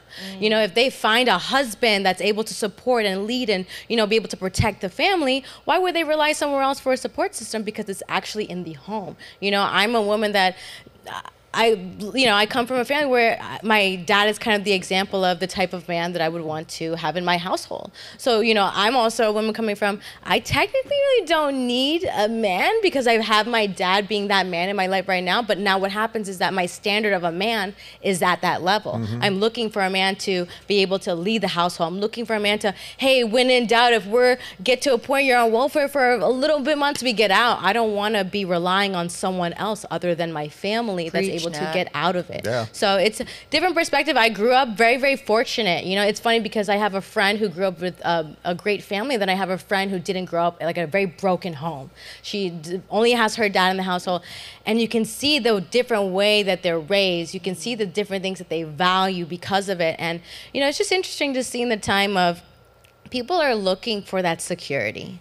People are looking for that place where they can feel safe. And when you're relying on places just to give your money, like, please take care of me, there's no guarantee of the return. So when you can control your income, you can control what you do every day, you can control what your family has, you have control of your life. And so as soon as you start giving that out, you're losing the control that you give out. So very, very fortunate. Well said, Natalia Del Valle out there. WNAT. Yeah. This is not my money, but I want you to have that. Because of what you just said. I know you don't even want it, but I want you to have it. There you go. That's right. Like a true socialist. Dave Rubin just took my money. Took your money. Took my money. Gave it to someone who doesn't need it. Doesn't need waste it on a bunch of booze. There it was. Well, Amy, one time you told a story about how when you were younger, you were more the boss babe mode. You were doing it by yourself, and you developed sort of these masculine traits. But then as you realize, as you grew a little bit older, you're like, you know what, I want to be a little bit more feminine. What was that evolution for you? I wouldn't say that it was any type of like political evolution. That was just more personal stuff, going on at the time. I definitely fell into a little bit of the feminist propaganda. You're an independent woman who don't need no man, just take care of yourself. And so I was very money driven. I was very success driven. And, in accomplishing a lot of those financial goals, I did develop some more masculine qualities. And, at the end of the day, the type of man that I want, a man that you just described, Nat, a man that will make you feel safe, secure, protected and provided for in your own home, he doesn't care about any of that stuff. In fact, a lot of the qualities that I was cultivating would probably be unattractive to that type of man or even repel him. And so I realized, like, girl, money isn't everything. Yes, money's really important, but I've made money. I've lost money. I've realized that's not what's going to make my soul happy. What makes me happy is eventually having that long-term family unit, having just like the more spiritual things in life, a relationship with God, and knowing that I'm actually fighting for something I believe in that's going to help people in the long term, like we do on this show. That's what I'm passionate about. Guys, my heart is palpitating. Oh, you'll also be surprised. What do you want to say, Laura? How many men because that's what I want young girls to think. I want everyone to think exactly that. And you came to it on your own. You came to it maybe like, a roundabout way. Trial and error, for sure. Yeah, but, and then you saw it modeled, but the point is it works. And I say this all the time. When I say conservative, this is what I mean. It's conserving family values. It's conserving these things. It's a little bit gender roles, but it's not, because I work and I also have a family. I'm able to do all the things. Yeah. But it's there at the end of the day, there's like values there, and there has to be that. Priorities. It's prioritizing and there's priorities those there. values. So yes. I love to hear what you guys are saying, and I want everybody to think this and feel the same way, and maybe one day you guys will come around. Well, I don't know if you even feel like that. I was going to but- wait till the end to do the happy ending and do more Okay. relationship And talk. the I feel like it's a relationship good talk? thing. Yeah. You can pull up Good that leeway. stat because I want to get the girls on this and then bring in this story with Lily Allen. If you can just show up those that the was Republican so sad. Democrat stats. So far be it from me to say this is how you got to live your life. This is how you're going to do it. Like everyone, individualism, Right. rugged individualism. But when you see these stats about unmarried women, they're going to vote liberal, but the more married women, family oriented, they're going to vote more conservative. This thing right here, obviously you guys are in that top right blue situation. What are the chances you're going to be over there in that 56% married woman and maybe adjust? Like, what's your overall goal, your outcome? Where do you see yourself? Because you're 25? Yeah, I'm 24. I apologize. How Oh my how God. ageist of me. That's horrible. And how old are you? I'm 25. I'm way off here, guys. When do you see yourself settling down, being a Lower Padrino, family, kids? When do you see that happening? What is it? I definitely want to end up having a family and children. I think around 30 would be good for me. I don't see necessarily like any younger, maybe getting married around like 29 or something. Most of my family, funny enough, is conservative, and most of them have gotten married around 30s. It's also what has the highest like likelihood of being able to like basically lower likelihood of divorce, higher likelihood of like having a healthy family structure. So that's why I think around that age. How about you? When you see these stats, where do you see yourself? What's your outcome? Well, I'm in a happy relationship with my boyfriend. He's at Like and Cooks online, and we've been together for 8 months, and we plan on getting married probably later this year. So You wanna I'm have gonna be married. kids? Oh, I'm gonna try to have kids. That's yeah. amazing. Look at Amy. That was like one of those spiteful. Yeah, it's No, amazing. it's not. I know bitch. Lycan. They're a great Yeah. couple. I've been to dinner with these guys. That's awesome to hear you guys are doing so A well. luxurious dinner? It was actually Adam. very Amazing. luxurious. I only have luxurious dinners at Padrino's Cuban. Pull up this story real quick about Lily Allen. If you remember her, big time singer in the early to mid 2000s, British girl. And it's funny, this is why you kind of got to watch the clip before you're reading the headline. But the headline was Lily Allen, what's the best way to describe her? Like an Amy Winehouse type, like, dare I say, like a Taylor Swift-ish, but not on that scale. But in the UK, she says that having children totally ruined her career. Oh, yeah, I saw that. And that women, specifically parents, but specifically women, can't have it all. And career coaches say she's right. As you're teeing up this clip, Humberto, let me know when you're ready. Lily Allen openly discusses the impact of parenthood on her career, bluntly stating, "Yes, my children ruined my career, and you can't have it all." Can you play this clip? I want to say she called them an anchor. Like it's, well, maybe she's going to say it in the clip. Wow. And she's got daughters. So it really just, But hold Didn't on, feel there might good. be a different ending. Yeah, I heard it was taken out of context. Paywall. oh, it's a Oh paywall. no. We don't have it. It's paywall. You know what other You can Google it. You can find it on YouTube. You know Let me know what when it's other up. stat you should be scared of too, though? You should be scared of the unmarried men stat. That's a close stat. It's a 16% difference. And that's very, very scary. Why? Because what's happening now is you're also having men who are not able to provide, and they're also now starting to lean more onto that side of things. I was actually in a relationship where suggesting was, hey, I may apply for this and I may apply for this. And I'm thinking like, I've never ever considered applying for anything like that. And so as I see a stat like that, I'm thinking, wow, you know, unmarried men are even saying, hey, I need support, I need security. I'm like, you're supposed to provide the security with your wife and your family. So that's a stat that I don't want to also overlook, because today that number is changing. Well, who says that man is supposed to provide? Men are supposed to provide. Well, what do you mean? You guys are stronger. You guys are faster. You guys are No. smarter. You guys are, yes, you guys are doing all those The men are things. supposed to stay home and take care of the baby. Yeah, no, definitely not. I've What are you saying right been now, in a Nat? relationship where I come home and they're vacuuming and I'm busting my ass at work, and I don't mind doing that. Okay. But my point is that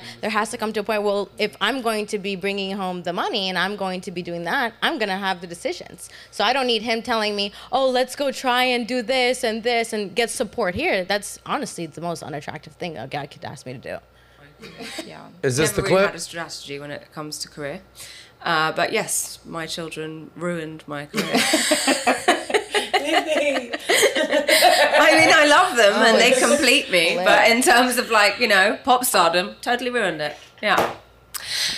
That's such a good answer. I'm so happy to hear someone say that because everyone's like, no, of course not. Does not mix. And it really annoys me when people say you can have it all because, quite frankly, you can't. You And can't. Maybe you some can't. people You didn't choose do it their well. career over their children, and that's their prerogative. But my parents were quite absent when I was a kid, and I feel like that really left some like nasty scars that I'm not willing to to repeat on mine. And so I chose stepping back and concentrating on them, and I'm glad that I've done that because I think they're pretty well-rounded people. So it's interesting. Well, it's interesting because she Yes. comes around. At the Yes. end, she's telling you, okay, well, first off, life is a series of trade-offs. Nothing comes without a cost, right? So everybody has some version of that, whether it's kids or a job or something. If you do something that's worthwhile, it's going to cost you something on the other side. But her answer there is quite good. She's going, well, I came from a family where the parents weren't around a lot, so I made a choice. So, okay, she didn't become Taylor Swift, but people obviously know who she is. Not my thing, but like people know who she is. She probably made a little bit of money, and now she's a good mother. Like, so great, happy ending, fantastic, great story. Well, I remember speaking with the guy Chris Williamson before, and he gave a speech. He was talking about you have to choose your regrets, and what is more salty as someone that can't necessarily have kids at this point, or the old man shouting at the sky, I wish that I would have done something with my life. Choose your regrets. So there's a lot of young women that are going to basically regret some of the feminist ideology they've been fed. And I've seen it firsthand because I'm a little bit older than you 24 and 25-year-olds. I have friends, girlfriends of mine, who were, I'm telling you, the hottest chicks in high school, in college. Like, guys are lining up to get these girls' numbers, lining up to date them. And one of them, like, I'm talking like Queen Bee, hottest chick. She didn't pull the ripcord soon enough. Now she's in her early 40s, and she's having a child with herself. She went, doesn't have a man, got an embryo, however this whole frozen egg situation works, and now she's having a baby with herself. If you ask yourself, is that the life that you want? And I'm not putting you in this position because you said you're going to have kids with your guy or get married with your guy. I don't know about kids. But that's what the future is going to hold. Now, guys, you can wait a little bit longer. But I've interviewed guys like Mike Rowe, who's 60 plus, super stud, doesn't want kids. Cool. Bill Maher, loud and proud, doesn't want kids. But you're a father. Yeah, but You've got 2 kids. I waited till I was 46. I'm 47 now, and although it's fine, like in retrospect, maybe could I have done it earlier? Sure. When I toured with Jordan Peterson, I mean, one of the things he talked about all the time was that to live a fully actualized life as a human being, it is so fundamental to have kids and then hopefully also become a grandparent, because that basically builds Jacob's ladder. So that like builds between what's like here right now and heaven. Like that if you enter a union with someone and you're like, we'll make this better, whatever union, marriage, that you will make your lives better. You will push each other to be better. Then you will bring children into this world. Hopefully those children will have children. Like that actually is the thing that life is really all about. And he would make a point that it is so fundamental to being a human that almost everybody absolutely needs it. Now, are there some like crazy exceptions? I would say Bill Maher might be the closest, but Bill Maher, 67 years old, who, and I don't mean any of this judgmentally towards him, I mean this actually with love, 67 years old, did exactly what he wanted to do for a living, like, right, wanted to become a star. He always said from when he was a kid, he wanted to be like Hugh Hefner, basically. So he became super rich, he became super famous, says what he wants for a living, which he puts at like the primacy of everything, right? Is he possibly still missing something along the way? Quite probably, but it's pretty damn close that maybe he will be at the end. And by the way, when he's at the bed at the end, like, it's not going to be his kids around him. It's not going to be, he always says he has one sister left. That's all he's got. Like, he's also an atheist. Like, it's very lonely in a certain way.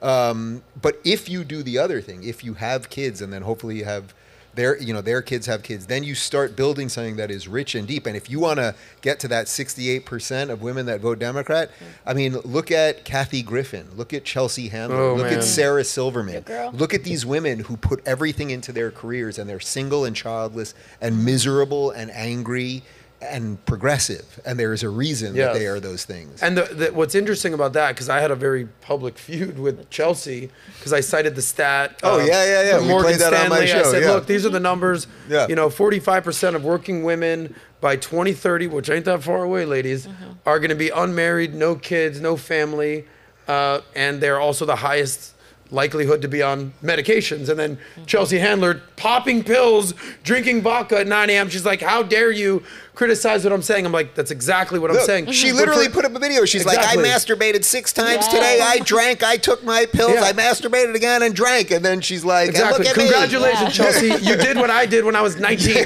didn't grow up. But for all the Chelsea Handlers and the Kathy Griffins of the world and the Sarah Silverman's world, we know these people. We know their names. But the Sarah, the Mary, the Christina, that you have no clue who they are, they're like, yeah, girl, you got it. They're home alone like Macaulay Culkin, and there's nothing you could do. But what's crazy about Bill Maher, and this is why I don't, men and women are not the same, AKA equal the same. Bill Maher could still literally have a kid. Right. Yeah. Literally today at 67 years old. Yeah. Al Pacino just had a kid. Robert De Niro had a kid. Keep banging, old men. Yeah. But after 35, 40 years old, ladies, that clock, that biological clock is ticking, is done. So, but Bill Maher is one of the examples of somebody that doesn't regret it. But Larry Elder, that you're familiar with, he does kind of say that he regrets it. Yeah. And I think Larry Elder never had kids? No, he never had kids. He never. What? No, he said it on the show. I think he said he regrets it, and he would have been, I think, a fantastic father and had a lot to contribute to it. And that's not. And again, that's why it's not that it's a perfect thing that Jordan's saying that you if you don't have kids, you cannot live a perfectly actualized life. But it's so fundamental that virtually everybody, and if you anyone that's lost a grandparent at the end, if you've been around your grandparent, like I remember when my grandma died, and she was like the true matriarch of our family, and all the grandchildren were there at the end, and they pulled the plug, and once they pulled the plug, you could die like that, or maybe a few hours, and we had about 8 hours where everyone was coming from all over the country, and then by the end, it was like basically like a storybook miracle. All the grandchildren got there, all the children got there, cried, left, ate, blah, blah, and then she was gone. It was like, man. And at the end, my brother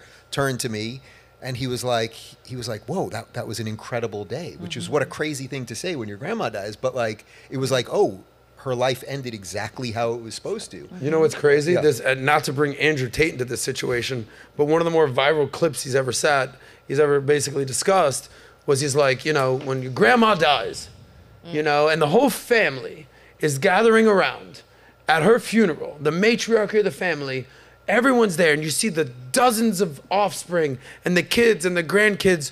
Nobody asked one time what grandma did for work. She was just grandma. And that's what it is. And women are judged, their beauty objects and their feminine beauty objects and their maternal, and that's what they're nurturers, and men are status objects. You don't name, okay, how about this? What is the name of the vice president right now of America? Kamala Harris. Okay, what's her husband's name? Not sure. The second man of the United States, I guess. Mr. Harris. Mr. Harris. But I don't think it is Harris. I don't think she took his. No, it's Emhoff. Yeah, exactly. That's my point. That's my point. You just proved my point. The dude, you have no clue who this dude is. But what's Donald Trump's wife's name? Melania. Okay. What's Joe Biden's wife's name? Jill. Okay, so it just proves Dr. Jill that She's when a the doctor. man She's a has doctor. success, And you're yet gonna know she his hasn't wife's diagnosed name. him. When the woman has success, you don't know that dude's name. You don't know the vice president's. He's the first gentleman of the history of the United States. How dare you not know Doug Emhoff's name? She called him Mr. Harris. Well, to be fair, I don't know most vice presidents. I don't know Mike Pence's wife's name. Yeah. I don't think people are really paying that much attention. But on the parenthood note, I couldn't disagree with Dave and you more, honestly. There are so many stats showing that married couples that don't have kids, aka dinks, dual income, no kids, actually report being happier on average than parents that circle back in 5-10 years. Yeah, circle back. They're happy now. No, they're happy way. now. I mean, think about it. There's so many There's also different stats ways. that show the highest medicated people are women, childless, 40 plus. Explain that. Well, I'm not gonna get into correlation equal causation, but Well, you just did. You just gave me the date thing. Pixie last week. You're remixing that. Yeah. I'm just saying what they report being happy, and it makes a lot of sense. How happy would you to be me. if you got married? I'd be and happy. you had a great job. I'd be happy. And you had no kids, and you just had 2 stuffed animal dogs in your house the rest of your life. Hey, I have a real dog, and her No, name is yes, Eva. they But how happy would you be? I'd be very happy. If that You'd was, be very happy? Mm-hmm. Okay. and if I could I have a challenge you to second- never have kids. Don't do that. I would not wish that on you. No, But please, I please. think I hope your mind there's changes. credence to what Aaron is saying, because let's be honest, in our current state of the United States, it's very difficult for people to survive on a one income, right? So usually you have to have the mother and the father working, That's right? true. And this is where I part with conservatives a lot, because let's go back to welfare discussion again, basically, where it's like, yeah, you know what? Like, obviously there has to be caps, but we should monetarily incentivize women to take care of their children, to not have to like go out and get that dual income if you believe in a traditional family structure.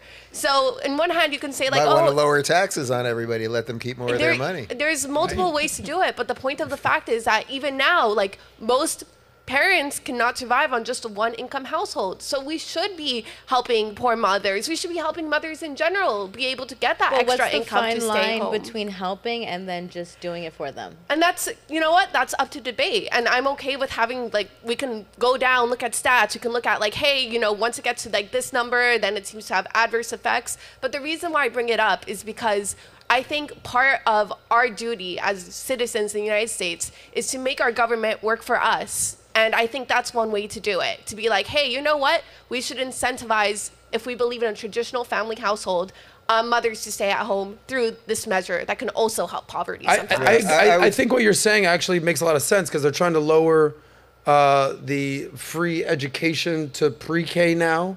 Yeah. I think if there's anything that Republicans and Democrats, conservatives, liberals, that, you know, making sure the kids are okay. Right. Yeah. I don't think there's, you know. I'd be against that, because You would be against it? why Why? would I want more kids in state education? Why would I want 100%. more kids being educated by the people that are confusing them about The Indoctrinated. pushback to that is Yeah. most people can't afford private schools. But That's what she's saying. Most people can't afford to come out of Daycare. pocket. okay. Yeah. And pre-K, that's you're not even learning tough. anything in I mean, pre-K. what It can just I tell functions you? as Like, childcare. Yeah, Yeah. like Yeah. I want everyone to get as good an education as possible, but it has nothing to do with sending everyone to government schools, where they're going to learn all of the wrong things, which is Yep. why Generation Z, Gen Z, is so confused about so many basic. You bring up a truths. good point, because I'm still thinking that when I went to school, everything was normal. That's the Yeah. thing. You know, the have to the wipe worst thing out- that happened to me is my teacher would literally hit me with a ruler and pull my ear. Like, that would be cancel Wait, society. Probably what a do good you- thing in hindsight. Yeah, that's I a great think thing. what do I have? I got a But- year on you, right? You're 46. What are you? Fuck 40? you, Dave. What are you? 43. 43. I got 3. I got 4 years on you. You remember when we used to get beaten in elementary school, Dave? But nobody. I used to beat guys like you, but nobody that is over. If you're basically 35 to 55 in America, nobody thought racism was cool. Nobody thought homophobia was cool. Right. Nobody thought. And we were done with all of this. It's not to say there weren't little things that could be changed on the margins and things like that, but we were done with all of this, which is why I always say if we could just go back to 1995, Yep. we basically had everything solved. I would say gay marriage was the last thing that actually provided equality. That was the last hurdle there. And then unfortunately the activists just couldn't let it go, and now we've ended up with a series of other things. But we were done. We really were done. We had done it, and then unfortunately the progressives came in and said, we want more, we want more, we want Now more. we need to cut off kids' dicks. And now we have to cut off kids' dicks. Yeah. And who was the president in 1995? Bill Clinton? Bill Clinton. There's your blowjob theory right there. There is the blowjob theory. We were talking about it. What's the Will blowjob Smith theory? was the man back then. Now he's feminized. Well, my blowjob theory is basically based in the stat that you showed right there. We Yes. talked about it on PBD this morning. The blowjob theory is that most men actually lean a little more conservative, and there's lots of biological and realistic reasons for that. But women tend to be more lefty, and at some point, men just want to get a blowjob. So if your wife is a little more lefty and Democrat, as a man, you end up shutting up about it because you just would like a blowjob. And I think that that's completely legit. And I know a lot of people like that. And You some think will men make are the that case that the weak? best way to shut a woman up is just saying, guys, is to hear her out. And let's see what she has to say. But one last point here. I saw, in case you haven't noticed, big fan of Dave. Watch all his stuff. Fan of everyone that he has around him. One of the people that you have around you in your orbit is this lady, Isabel Brown, this girl. Yeah. Right? I think she's engaged. Love her. Yeah. To my social media guy, Brock. Yeah. Exactly. By Shout out total to Brock. coincidence. Yeah. Random. But Yeah. she's going to be on, I don't know, in the next few weeks when she's in town, what have you. But you sat down and have a conversation about her. She's in the Gen Z camp. She wrote a book called The End of the Alphabet, How Gen Z Can Save America. Now, this was interesting to me because I think there's a lot of evidence that shows Gen Z is ruining America, especially from the education standpoint, from the LGBT. Like, you're more likely to be part of the LGBT community than a Republican and all this. But it was interesting, some of the stuff she was talking about, especially about the dating side of things, how that's sort of, they're trying to be a little bit more counterculture these days, stick it to the man, Gen Z rebellion, I believe she called it. They're getting off the dating apps. They're trying to be a little more traditional. What did you learn from that conversation? Well, I love her, and I do a second show now every day with her, and I just think she's fantastic. And she's 27, I'm 47, so we have a 20-year gap between us, which is kind of why I wanted to do the show with her, to figure out like what's between us. And it's interesting because right now, the way things are in America, we've got Joe Biden, let's say, versus Donald Trump. It's like we have baby boomers that should be retired. Joe Biden should be a grandpa and retired. Nancy Pelosi should be a grandma, and no one should know what she does for a living and all that. But the boomers have not let go. So they're still, and that's a function of science and technology and medicine that has allowed these people to live longer. And then they're not getting to what the fruition of life is, which is then you let go and you let the next generation take over. Gen X, which is our generation, should be in charge right now. For the record, I'm the oldest millennial. Are you like Don't try to loop me into you Gen Xers. All right. Well, have a little respect for your elders then. Gen X should be in charge right now. Elon Musk and someone say between 40 and 55 should be running the country right now. It's obvious that because you have more skin in the game, your children are going to grow Ron up. DeSantis, Vivek Ramaswamy. Yes, all of them. Vivek is probably even Gen Y. No, he's millennial. Or he's millennial, right. So unfortunately, they held on for too long. It's now, so we've sort of jumped Gen X, and then it was Gen Y, or what they call millennials. They kind of got jumped over, and then we've put all of this emphasis on Gen Z. I don't blame Gen Z for anything. I'm actually pretty sympathetic to Gen Z because they grew up with all of the wrong ideas. So it's easy to make fun of them. But the beauty of Isabel and what she writes about in the book is that they actually are now reversing course on all of this stuff. For the 10 years that every girl was like, I'll be on OnlyFans and never date and hookup culture and all those things, which, by the way, we were all part of. We all did. We've all done shit. It is what it is.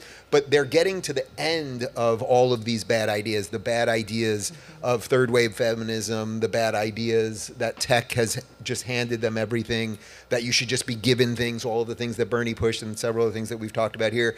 And they're actually now leaning more conservative. And as she said on my show, it doesn't mean conservative like you have to exactly believe in the same God and have all of the same practices and all of those things.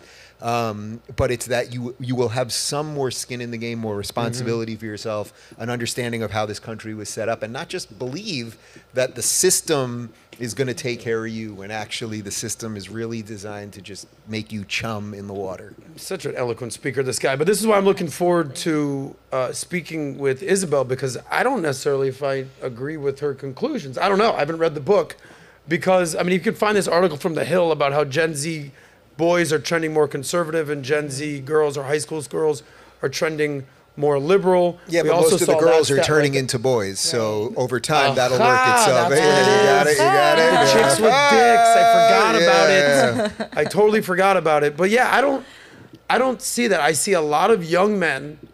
Isabel, if you hear this, I'm looking forward to this conversation. I see a lot of young men gravitating more towards the Tates of the world, the Joe Rogans of the world, the Jordan Petersons of the world, the Fresh and Fits of the world, the PBD, the Value Team. I see more of that.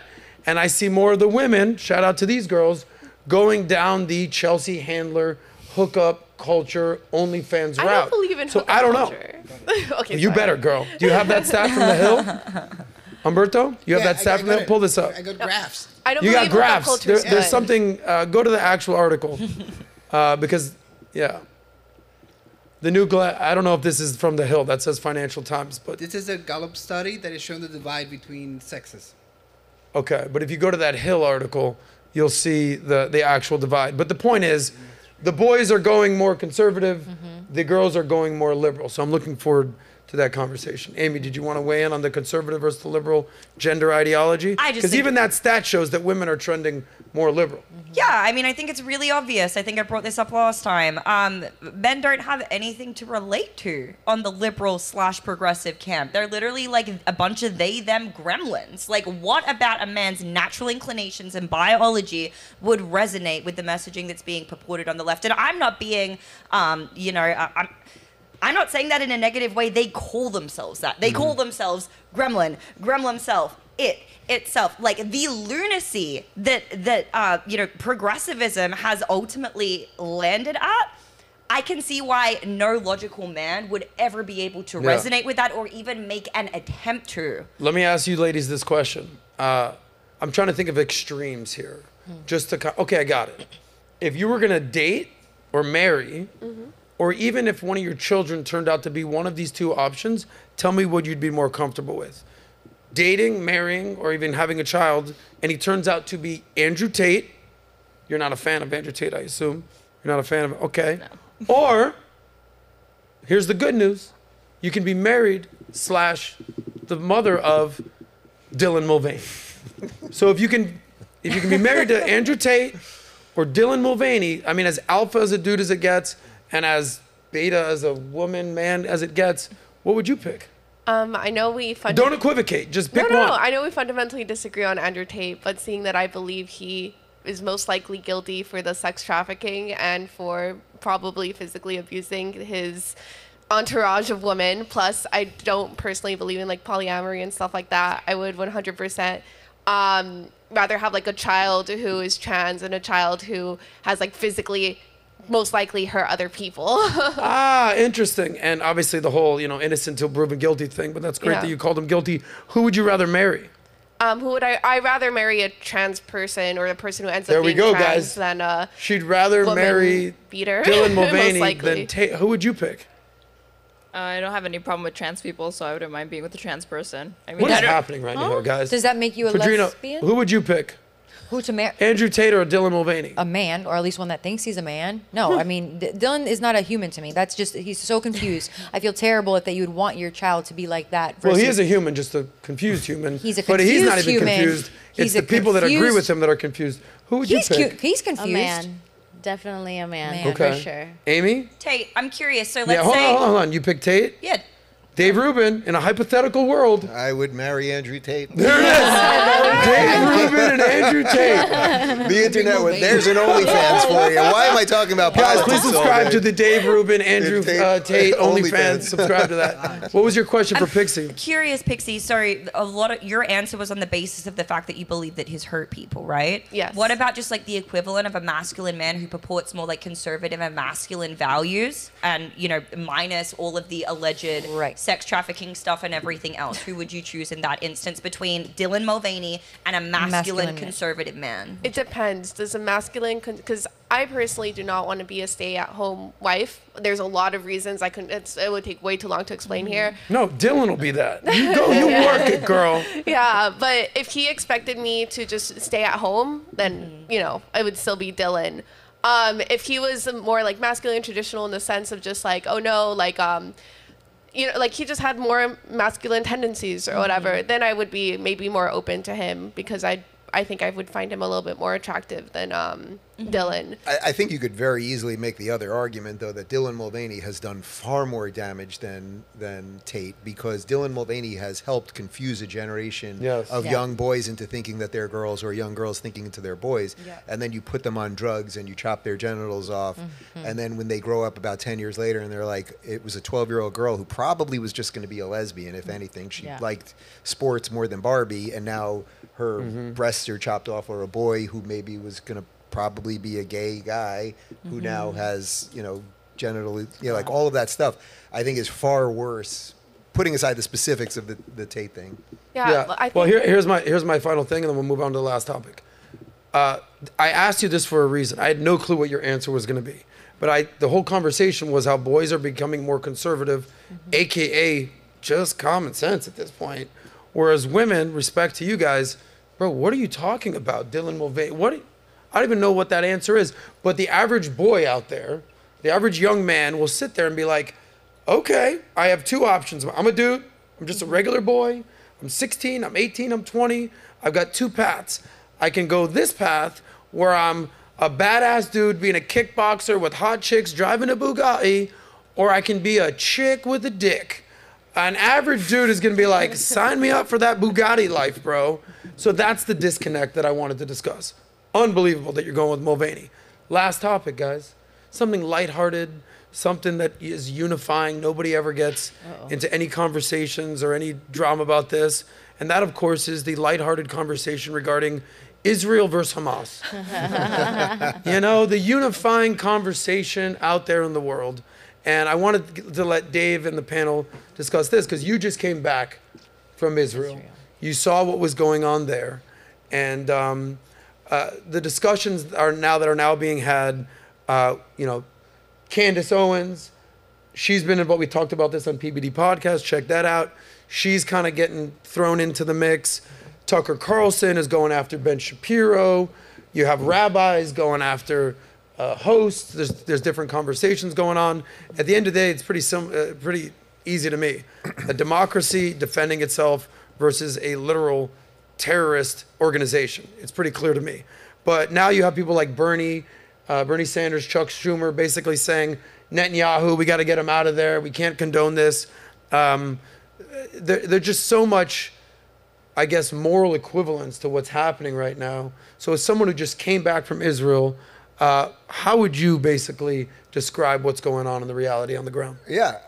Well, I'd much rather talk about that than talk about the fight between, say, Candace and a rabbi. Look, there are 40 some odd Muslim Arab countries out there with no plurality, no Christians left in their nation, no Jews left in their nations, no minorities, virtually no minority rights, no democratic rule, et cetera, et cetera. There's one tiny place the size of New Jersey in the Middle East where Christians live and Jews live and Druze live and other minorities live and Baha'i and atheists and all of that. And it's a democracy. It's an imperfect democracy, like all democracies are imperfect, all societies are imperfect. But it shares American values and rooted in individualism and Judeo-Christian values and all of those things. And they're fighting an organization that is quite literally genocidal in their intent and their actions, and they have every right to defend themselves. It's not even that you have a right. You have a duty to defend yourself. If 2,000 of your own people were killed and then several hundred are hostage, and we're talking about literally from as young as 1 year old, one of the hostages who's most likely dead now, to grandparents, some who survived the Holocaust to only be dragged into Hamas tunnels, you have a duty as a society to save them. And I was there. And I saw the 47-minute video that they have not released fully to the public.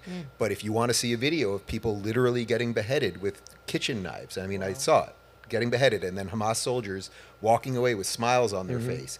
Some of this was from a body cam, I assume. This one, no, some of them were from their phones. Wow. And Hamas's phones, and yes. Some of them, that's what I meant. They took the Israelis' phones so that they could live stream it on Facebook so their families would see it. But literally watching people slice people's heads off and calmly walk away, frothing at the mouth, smiling, laughing. One Hamas guy calling his mother, Mom, I just killed 10 Jews with my own bare hands. I have their blood on their hands. And the mother screaming, God is great. Allah Akbar. And by the way, they never screamed Free Palestine in the video. They screamed Allahu Akbar, right? God is great. They never screamed kill the Israelis. They screamed kill the Jews. So they will gladly kill Chuck Schumer. They will gladly kill Bernie Sanders and anyone else. So I would say Israel has a right, a duty, and everything else. Also, just a couple quick stats. There never was a country known as Palestine. It's never existed. Who was the prime minister? What was the money? When people talk about Palestine, they're talking about the British Mandate of Palestine, which was part of the British Empire, which before that was part of the Ottoman Empire. Turkish Empire, and the British and the Arabs used to boycott Palestine because that's where the Jews lived. The Palestine Post, which is now the Jerusalem Post, was the newspaper for the Jews. The Palestinian soccer team in the 1930s was all Jews. You can find a lot of Friedmans on that team and Schwartzes and guys. How'd that team do, by the way? They were pretty decent, really? Actually. They were pretty decent, yeah. You try to fill a all-Jewish basketball team these days to go against the NBA All-Stars. I don't think the Israeli Maccabi Tel Aviv is pretty solid. Okay. But in any event, they have a responsibility and a duty, and no other country would put up with this, and no other country would allow one rocket to be shot into their territory. Right. If say Montreal shot one rocket into Detroit, we'd bomb Mexico. So they have every right and duty to do it. And by the way, even if you don't care about Israel and you don't care about Arabs or whatever, or the Arabs of Palestine, and you don't care about or Jews or any of this stuff, do you think that if Israel goes down and we have a second Holocaust and all of the people who are marching in London get what they want, do you think they're done? Do you think they will wrap it up, or have they just begun? And I think the answer to that is quite obvious. Yeah, they're trying to make the caliphate happen. Here's my question for the progressives, and believe me, I want to hear your thoughts on this. When you see the you know, gays for Gaza, right? And you know, I went to Tel Aviv. You I didn't went go to the beach Gaza. there. You didn't go to Gaza. No, I didn't go there. And I can't tell you, it was actually shocking to me how gay Tel Aviv was. There were more gay flags than Israeli flags. It Not was anymore. It's a lot of Israeli flags. Okay, That's now why it you is. But see this was this summer. This was, I was like, holy shit. They have different beach. But the point is, it's a democracy. There's going to be left opinions, right opinions, all sorts of opinions. Everything's accepted. There's 2 million Israeli Arabs that live there. How many Jews or Israelis live in Gaza? 0. How many live in Morocco, in Syria, in Lebanon, in Saudi, in any of these countries? You know, there was in Iran, one Jew 0. left in Egypt. I met him in 1997. I'm pretty sure he's dead now. Really? But I went, and everybody was like, you got to go see the one Jew. You want to see You gotta see the guy. a seriously neurotic, nervous Jew? Yes. Go meet the one guy in Egypt. He was, I could just see like a Woody Allen type Yeah. Egyptian. Like, I gotta get out of here. Yeah. He's like, take my me. family built the fucking pyramids. And this is the thanks I get. Yeah. Bassem Youssef, who I've got into it before. What a fucking tool. He won't even go to Egypt because the president will kill him. Yeah. But he's like, I don't want to go to Israel because I don't think they're going to be nice to me. Your country will kill you, bro. Complete nonsense. Okay? The Muslim Brotherhood. There are Muslim Arabs on the Israeli Supreme Court. Yeah. Miss Israel is a Muslim Arab. It's complete nonsense. It's failed to be. But from a progressive standpoint, where do you stand on this situation? Are you calling for the ceasefire? Or do you want to see, is it the exact same thing? Are these freedom fighters? Where do you stand on this? So the way that I see it is that I think Israel has a right to want to stop Hamas, especially with the terroristic actions that they've taken. With that being said, I wish that they learned the lessons that the United States learned when it came to battling Al-Qaeda and ISIS, right? We battled Al-Qaeda. We basically bombed a bunch of places. We didn't institute any order or structure or help people in those areas basically live a more stable life. And what happened? There was a power vacuum left, and then ISIS came. And then when we were battling ISIS, that's like defeating them. It's still ongoing, but the way that we were basically able to reduce it drastically is that we became a lot more precise. We decided to like focus on specifically the leaders, toppling down that structure, not just like necessarily a mass bombing campaign at least to the level that we did with Al-Qaeda. Are you claiming that's what Israel's doing?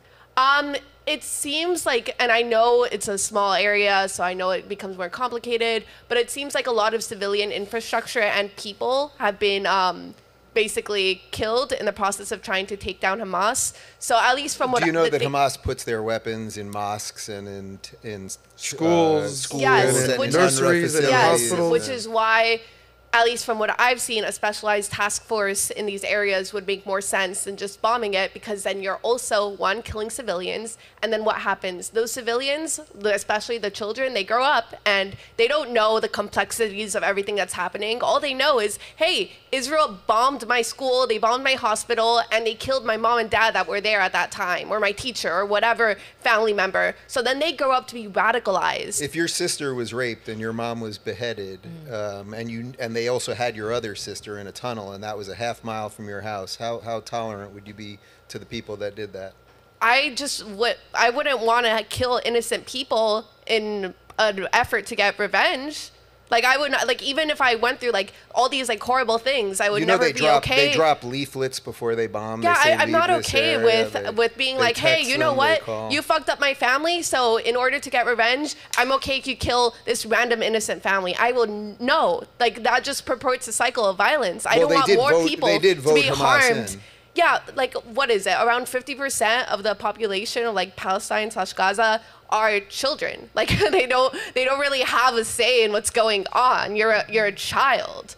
So I think there are like levels of nuance in this that we haven't really completely explored, because rightfully so, or understandably so, I should say, we're blinded by like this hatred of like, oh, revenge, and we have to be careful with that. That's what I want to say. Let me give you one point to consider, and I'll stand by this. I'm getting too old for this shit. Hamas, terrorist organization, Israel, right to defend itself, right to exist. That's number one. Number two, feel horrible for the babies and the children in Gaza, in Palestine. Feel horrible. They do nothing to deserve this. But their parents voted for Hamas, or basically approved for Hamas. So Hamas is basically the one terrorizing them. the third thing. You know that about extremists of 30,000. What's Sorry, that? just real quick. You know about 30,000 civilians entered Israel that day. So Hamas sent in a couple thousand soldiers. So these are. It's also when people think it's a terrorist act, it was an army. They had an army of about 100,000 soldiers. They sent in several thousand soldiers, but then about 30,000 regular Gazans, moms, dads, shop owners, they went in to loot and burn everything down and everything else. So in many ways there are no innocent people there. You saw the. You don't think children are innocent? No. You said there's the child that happens to live there, but the death of that child is blamed on Hamas, who uses those children as civilian shields. If Hamas wanted to fight like men, fight like men. Yeah, but they surround themselves in kindergartens and in mosques and things of that nature. But by the way, the Israelis don't have to care about them. There's only one country in the world that is asked to care about the people that are trying to kill them, and that's Israel. I'm sorry, but I think every single person should care about children overall. I don't think I'm going to stop caring about a child just because they live in a different country. If your sister got beheaded and your mom got raped, we'd see what your response would be. You know, if that happens, I still wouldn't want the death of an innocent child. I still wouldn't want that. Nobody wants the death of an innocent child. Well, you're saying that there's no responsibility or they shouldn't care about those children. So yeah, you're okay with the death of them because you shouldn't care about them, and that's bad. How do you define proportionate force, right? Like how do you actually address, there's really, truth is the first casualty of war. That's a saying that I heard very early on, and I think from both sides they can both feel fully justified in what it is that they're doing, but what is the true proportionate force? Like, that's all I could, really contribute to. We killed a lot of Nazis in World War II, and then that stopped Nazism. Yeah, we didn't go... Nazis, not kids and civilians and moms. That's actually not true. Have you heard Did of you remember Dresden? the bombing of Dresden? We've killed I'm hundreds of thousands of civilians. That The British either. did. I'm not defending that either, though. Don't you agree that the bombing of Dresden was bad? Let me get your guys' thoughts on a couple of things. What should they do with all the kids that have been dying in Yemen? What do you mean? We should try to help, give aid and help children what when they're about suffering. all the kids in Syria? Yeah, absolutely. When what it about comes Sudan? to I care about children. But why doesn't anybody talk about that since you care about the kids Because so much? right now the United States is arming and funding Israel, and I think that's why people have a better. We have influence over that as American citizens. You I don't have think any that we influence. were arming anybody in No, we Syria were, but that's not or good. Yemen? I don't defend that either. Yeah. Okay, but why don't you see people advocating and campaigning and rioting? Gays for Yemen. I think or gays for 30,000. Syria. I think Why don't you see 30,000 that? people dead will make people. What's that? 30,000 people dead. What about 300,000 people dead or 2 million people dead? I think if you're... Because that's the amount of people that have died, in Yemen of or in starvation Syria. and famine, right? Yeah. What's that? So a lot of them are starvation and famine. Others. I guess have the to do point with that I'm violence making and here whatnot. is everyone wants to single out what's happening in Israel and Gaza. 30,000 in the greater context of things pales into comparison what's happened with literally million people in Yemen or in Syria. Horrible atrocities. Sudan, half countries in Africa, you hear nothing. You don't hear a peep. Zero. You don't even know about the numbers. But when Israel wants to defend themselves after literally being attacked, all of a sudden they're the bad guys. They're the genocider guys. Pretty horrible at genocide because the population has basically increased 5x in the last few years. Here's another question. The rape. The rape thing is weird to me, especially as women. Forget about the Jewish and the Arabs and the Muslims. The rape. Why don't you hear stories about Israeli IDF members raping the women? Why do you only hear the rape on the... There's lots of documented instances of the IDF and other imprisoned Palestinian people being sexually abused in prisons and jails in Israel. You hear that? Yeah. But you don't hear it currently. By the way, that's in any jail around the world, by the way. The rape. Okay, drop the soap. There's the joke. I'm saying in the act of war, you don't hear. I hear zero of these stories come out about them raping the women. But I hear tons of stories. So where I hear believe all women, where are you united on the rape stuff? Do you not feel bad for the rape victims? Of course I do. Of course. Yeah, of course rape I is do. horrible. Okay. I think... Except for when it happens to Israeli women, though. No, it's horrible for anybody Interesting. who's a victim of it. I think this goes back to your earlier question. Oh, why are people talking about this versus that? Well, yeah, a lot of it just comes down to what's in the news. People will talk about what they see in the news more often. It's not necessarily a matter of oh, I actually have less moral care or whatever. It's just the fact of the matter is when you see something talked about a lot, you end up talking about it. Well, here's my point. You talk about what's in the news. Why is it in the news so much? There's been a civil war in Yemen. Google how many people have died in Syria or Yemen. It's Arabs killing each other, Arabs and Muslims, babies dying, starvation. It's the worst thing in the world. Dave can tell you all about this. It's not even in the news. You don't even know about it. But God forbid, Israel wants to defend their country from a terrorist organization calling for their death. It's all over the news. But that's my point, is it's an inconvenient truth that all these deaths, all these murders, Arabs killing other Arabs, Muslims killing other Arabs, you don't even know about it. But God forbid Israel defends itself. It's all over the news. That's my point, Pixie. Do you think that it's possible that Israel could have killed less than 30,000 people? Well, first off, you're taking Hamas's numbers, so you're taking a terrorist organization. You're talking about the Gaza Health Ministry. Yeah, it's Hamas run, but the Gaza Health Ministry is cited internally by the U.S. If you're about to say UN, I'm going to tell you right now, by the US they have zero credibility in the UN. The U.S. State Department internally cites the Gaza Health Ministry because their numbers have repeatedly been consistent with what other independent human rights orgs report, as well as the UN. Sure. Yeah, so I'm going to ask you a question, since you're defending them so much. If you had the opportunity, defending Hamas. Clearly, you're. If you could take a nice little vacation to Gaza or Israel, where would you go? You don't even have to wear a headscarf. I don't want to really go to either of those places, really? to be honest. Yeah. Tell me why. Tell me why they're the same. Gaza right now is being bombarded with bombs prior and to the bombing. violent How about onslaught. that? Prior to October 7th, where would you have been rather allowed gone? in because of the economic blockade that Israel and Egypt enforce. You wouldn't be allowed in where? Into Gaza because Let's say they said they would have made an exception for you. Because of the blockade enforced by Israel and Egypt. Yeah. And why wouldn't you go to Israel? I have no interest in going to Israel. Okay. So it's the same thing. I never said it was the same. You asked me where I'd rather go, and I say I don't have any interest in going to Gaza or Israel. Dave, I mean, where do you want to go with this? Yeah, she's whatever. But hopefully you'll be the future of a progressive movement. Because that would be, there's something, you got some of the pieces. You'll be all right.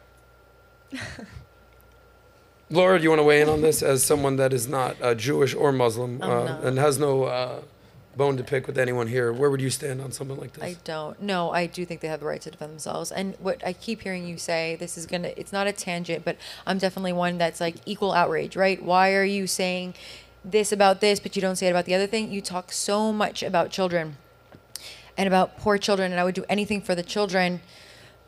I just don't know how you would feel about the unborn. So you probably, as a progressive, you would feel, abortion cool. Oh, this is a whole philosophical discussion. It is. Let's stay on this topic. Let's not get to abortion. I'm not going there. But what my point is the equal outrage. That's what I was going with. Is that to me, I keep hearing that word children and the poor children and the innocent children, and all I keep thinking in my head is, you probably don't care how many millions have been killed here in this country. Or let's just go right here and talk about the children here that are getting killed by all the illegal immigrants that are coming in here and killing them. So again, about Israel, I absolutely think they need to defend themselves. There's still hostages there. They need to get them out.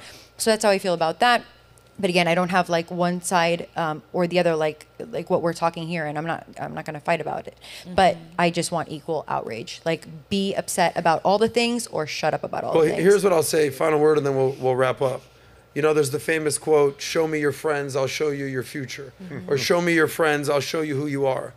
Just look at who's friends with each other. Mm-hmm. Let's start with Hamas. They got Hezbollah, respect. They got the Houthi rebels in Yemen. You're holding down the fort. They got ISIS and Al-Qaeda and Boko Haram rooting for them. And their granddaddy, their papi, their benefactor is Iran. Good luck, guys. Those are your friends. Hey, don't forget Ilhan and AOC. Don't forget those people. That's going on there. But then you have, on Israel's side, the country you live in, United States of America, kind of on that team. And then you have every liberal democracy around the world, anyone who stands for just basic Western values, Australia, Canada, the EU, South Korea, you name it, all of a sudden they're on Team Israel. Interesting. So if you guys are comfortable rooting for Hamas land on behalf of Iran, all good. It's all good. I'm just letting you know that the majority of Americans are not buying this shit. But you know who is? Gen Z. Mm-hmm.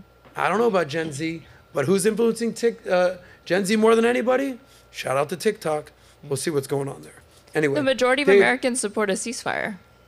Overwhelmingly. 75% of Americans support a ceasefire, 90% of Democrats support a ceasefire, 51% of Republicans support a ceasefire. Israel if they can get their hostages back. Yeah.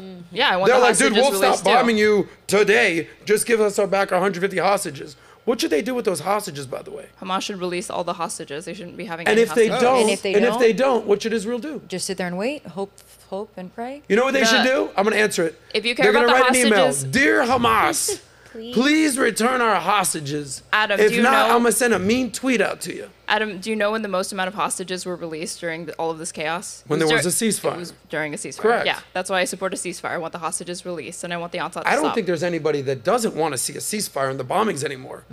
Return the rest of the hostages. I agree. That's what's happening right now. I agree. Yeah. Anyway, final word to Dave Rubin on this topic. Yeah, you're so confused about everything. It's so bizarre, and it's weird. It's weird. I forget what that's like. I've enjoyed this. This Yes. was fun. Thank you, Dave Rubin. You're a fine host. Thank you, I love sir. your name. You're good. Thank you. I like her. Anyway, You're guys, great. this is, it's been a spirit. By the way, thank you guys for being here. The show would not be complete without a multitude of different voices as we have here. And we'll let the audience decide who won, who they agree with, who they align with. That's amazing to me. The happy ending, that was sort of an unhappy ending. But let's go around the room here. Give us your final thoughts before we wrap up. Where can people find you? Go ahead. I just want to ask Dave if he's changed his mind on whether or not he'd debate Sam Cedar. Have you changed your mind? God, you're such a loser. You're such Yeah? a loser. Okay, so you're still going to dodge Sam Sam Cedar Cedar? is, or she is, or they both are? No, they both are. But Okay.